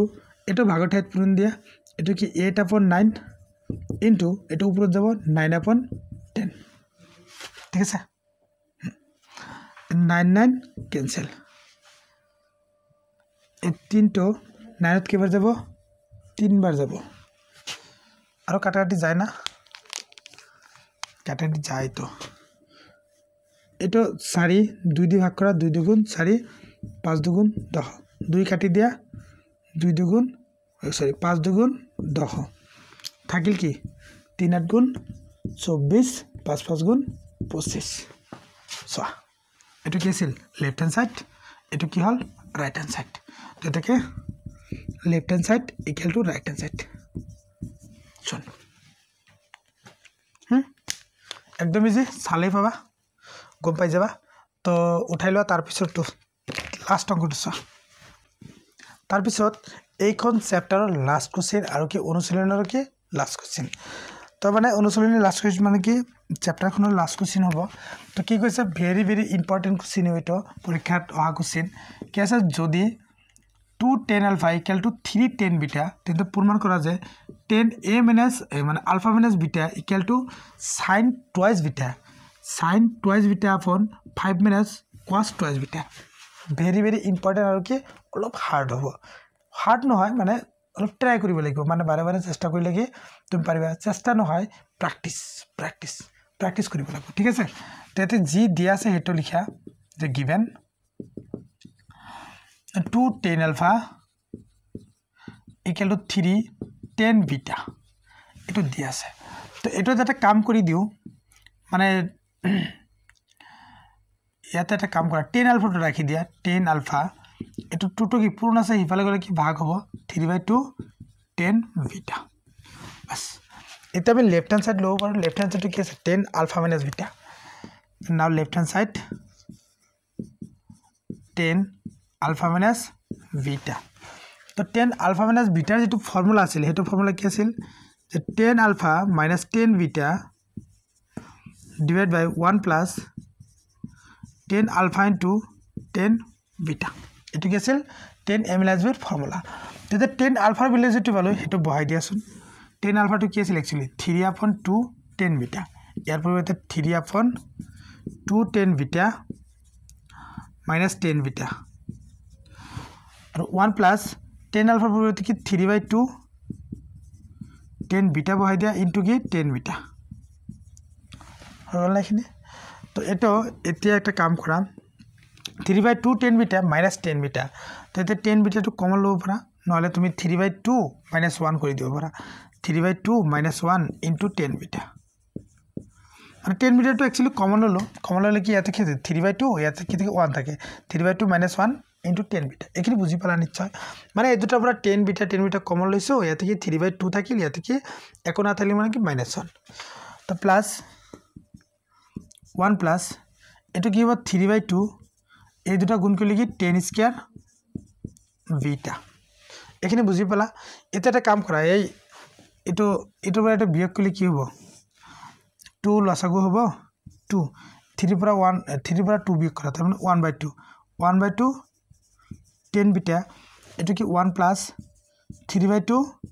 tan square beta 3/2 tan square beta এখানে বুঝি পালা মানে এর পরে কি 3/2 - 1 মানে কি লসাগুটো 2 হবে 2 হলে কি এতে 3 থাকবে এতে কি 2 থাকবে 2 3 পরে 2 বিয়োগ করলে কি 1/2 আইব আর এত 1 plus 3/2 tan square beta same লিখিলো বাস ইয়াতে সোয়া ইয়াতে কি 2 এর গুণ করলে কি 2 ক্যান্সেল হবে ইয়াতে 2 এর কি 2 ক্যান্সেল মানে কি আমার যদি হর আর লব কি 2 এর গুণ করে দিও তেতে ভগ্নাংশ কি উঠে যাব নালে লসাগুলো তুমি উল্টাই দিব পারা এটো মানে হারি কমার কারণে মই কইছো যে হর আর লব কি 2 এর গুণ করে দিয়া ঠিক আছে 2 এর গুণ করে দিয়া নালে একবারে 4 এর গুণ করে দিলে অঙ্কটা হয়ে যাব 4 এর গুণ করে দিয়াছুন 4 এর গুণ করে দিয়া যে 1/2 into 4 tan beta divided by এটা 4 এর গুণ করলে 4 গুণ 4 plus 3/2 into 4 tan square beta মানে আমি অঙ্কটা মিলার কারণে কি কইলো হরার লবক কি 4 এর গুণ কইলো কি রে 4 তে স্টেপ বল মনত রাখিবা তো ইয়াতে কি 2 কাটি দিয়া 2 তিতে 2 tan beta divided by ইয়াতে 4 plus এটো কাটি দিলে কি এটো হবে 3 দ্বিগুণ 6 tan square beta এটা 2 ডাঙর ক্লিক হলো 2 দ্বিগুণ 4 তো এখানে হল এতে আমার বনাবো লাগবে উপরত sin twice beta তো sin twice beta এর ফর্মুলাটো হবে মই এতে অলপ রাফ কৰি দিছো sin twice beta equal to actually লিখিব লাগবে তোমার 2 tan beta divided by 1 plus tan square beta are cos twice beta এর পরিবর্তে লিখিব লাগবে তোমার মানে এটা ফর্মুলাটা বনাবো লাগবে তেতে তুমি cos beta বহাবো পারিবা যে 1 minus tan square beta divided by 1 plus tan square beta এটা ফর্মুলা কি পেলাবো লাগিব এটা ফর্মুলাটা ইয়াতে আনিব লাগিব তেতালে সোয়া এটা উপরত কি আছে 2 tan beta আছে 2 tan beta আছে অলরেডি ইয়ার মাথন কি হরত কি লাগবে 1 plus tan square beta তো তার কারণে একটা কাম করিম এতে 4 আছে 4 আমি এনেকে লিখিব পাৰো নিশ্চয় যে 2 10 বিটা 4 কি লিখিব 5 - 1 লিখিব পাৰো প্লাস 6 10 স্কয়াৰ বিটা লিখিব কি 5 10 square beta plus 10 square beta লিখিব পাৰো একে থাকিব যে 4 কি লিখিব 5 - 1 4 এ থাকিব 6 কি লিখিলো 5 10 square beta plus 10 square beta 6 10 square beta এতে সোয়া এই দুটাৰ পৰা যদি লক্ষ্য কৰা এই দুটা এটোৰ এটো এই দুটাৰ কিবা কমন আছে কি কমন আছে 5 কমন আছে তো 5 টো কমন লৈ লোৱা কমন লৈ ইয়াতে কি থাকিব 1 প্লাস ইয়াতে কি থাকিব 10 স্কয়ার বিটা ঠিক আছে তাৰ পিছত কি ইয়াতে একো না থাকিব -1 কমন লৈ লোৱা তো -1 কমন লৈ ইয়াতে কি একো না মানে কি -1 কমন লৈ লোৱা তো মাইনাস কমন লৈ লোৱা কমন লৈ লোৱা ইয়াতে কি মাইনাস কমন লৈ ইয়াতে কি 1 থাকিব প্লাস -2 কমন লৈছো ইয়াতে কি প্লাস হল এই প্লাস টু কি হ'ব -10 স্কয়ার বিটা ঠিক আছে কিনে আর উপরত কি থাকিলে আমাৰ 2 10 বিটা এতে সো আমাৰ কি লাগে উপৰত sin টুৱাইস বিটা তেতে কি এই 2 10 বিটা কি 1 + 10 স্কয়ার বিটা কি হরণ কৰি দিলে মানে আমাৰ ফৰ্মুলাত আহি যাব তেতে কি হৰ আৰু লবক কি হেৰে যে 1 + 10 স্কয়াৰ বিটা হৰণ কৰিম এতে সো হৰ আৰু লবটোত কি আছে 2 10 beta divided by 1 plus 10 square beta तो एटो की 5 into 1 plus 10 square beta minus 1 minus 10 square beta divided by 1 plus 10 square beta तो ইয়াতে লিখিব দিব পাৰা যে হৰ আৰু লবক এটো লিখিবই লাগিব হ লবক 1 plus 10 square বিটারে হরণ করি ঠিক আছে তো এতে তো আমার উপরত কি ফর্মুলাত পড়ি গল এতে তলতে কি ফর্মুলা পড়িব ঠিক আছে আর তোমালকে যে হর আর লব কি চাইরে গুণ কৰি এটো কি লিখি দিবা সাইডত ঠিক আছে তো এতে সোয়া আর কি হল লাস্টত এতিয়াতে থাকিব যে 2 10 beta divided by 1 plus 10 square beta এক লিখিব পাৰা sin টুৱাইস বিটা এটো কি ফৰ্মুলা আছিল আৰু ইয়াতে এটো দি এটো কি হৰণ কৰি দিয়া আগতে এই এটো দি কি দুটাকে হৰণ কৰিব পাৰা তেতে কি এতে থাকিব 5 1 plus 10 square beta divided by 1 plus 10 square beta মানে 1 plus 10 square বিটা দি এটোকে হরণ কৰিব পাৰা এটোকে হৰণ কৰিব পাৰা তেতে এটোকে হৰণ কৰি দিলো আৰু কি মাইনাস কি আছে 1 minus 10 square beta divided by 1 plus 10 square beta ঠিক আছে এখানে তো এটো কি হ'ব এই দুটা কি সেম আছে তো ক্যান্সেল কৰি দিয়া সেম থাকিলে কি ক্যান্সেল এটো কি ক্যান্সেল তো এতে থাকি কি উপরত sin twice beta divided by ইয়াতে কি থাকিব 5 minus এইটো সব ফর্মুলা কি আছিল 1 minus 10 square beta divided by 1 plus 10 square beta এইটো কি আছিল cos twice beta বুজি পোৱা নাই এটো কি ফর্মুলা আছিল এটো রাইট হ্যান্ড সাইড আছিল রাইট হ্যান্ড সাইড এটো আমি কি দেখাব লাগে তো এটো एक्चुअली ফর্মুলা প্রয়োগ কৰিছো কিয়াতে যে sin twice beta মানে twice a equal to 10a মানে 210a divided by 1 plus 10 square a और कि cos twice এর ফর্মুলাটা কি আছিল 1 minus 10 square a divided by 1 plus 10 square এই দুটা ফর্মুলা কি ইউজ কৰি অঙ্কটো কৰিলো তে এইখন চ্যাপ্টাৰত তুমি যিমানে তুমি ফৰ্মুলাবোৰ কি আয়ত্ত কৰিব পাৰিবা হিমানে কি অঙ্কবোৰ কৰিবলৈ সক্ষম হবা তোমতে ফৰ্মুলাবোৰ কি মুখস্থ কৰিবলৈ চেষ্টা কৰা আৰু বুজিবলৈ চেষ্টা কৰা আৰু অঙ্কবোৰৰ স্টেপবোৰ কি মনত ৰাখিবলৈ চেষ্টা কৰা তো এইখন চ্যাপ্টাৰ কি সমাপ্ত হল তো ইয়াৰ পিছে মই ওলাম মানে 8 নম্বৰ চ্যাপ্টাৰৰ যিবিলাক উপবাদ্য আছে আৰু লগতে উদাহৰণ আছে হেবোৰ কি কৰি দিবলৈ চেষ্টা কৰিম তো তোমালোকে প্লিজ কানেক্ট হৈ থাকিবা আৰু যদি ভিডিওটো ভাল লাগে প্লিজ লাইক কৰিবা আৰু পাৰিলে বন্ধু বান্ধৱীৰ লগত কি শেয়াৰ কৰিবলৈ নাপাহৰিবা তো আৰু এটা কথা পাহৰিলো কি চেনেলটো প্লিজ সাবস্ক্ৰাইব কৰি লবা তো আজি থাকিব বাই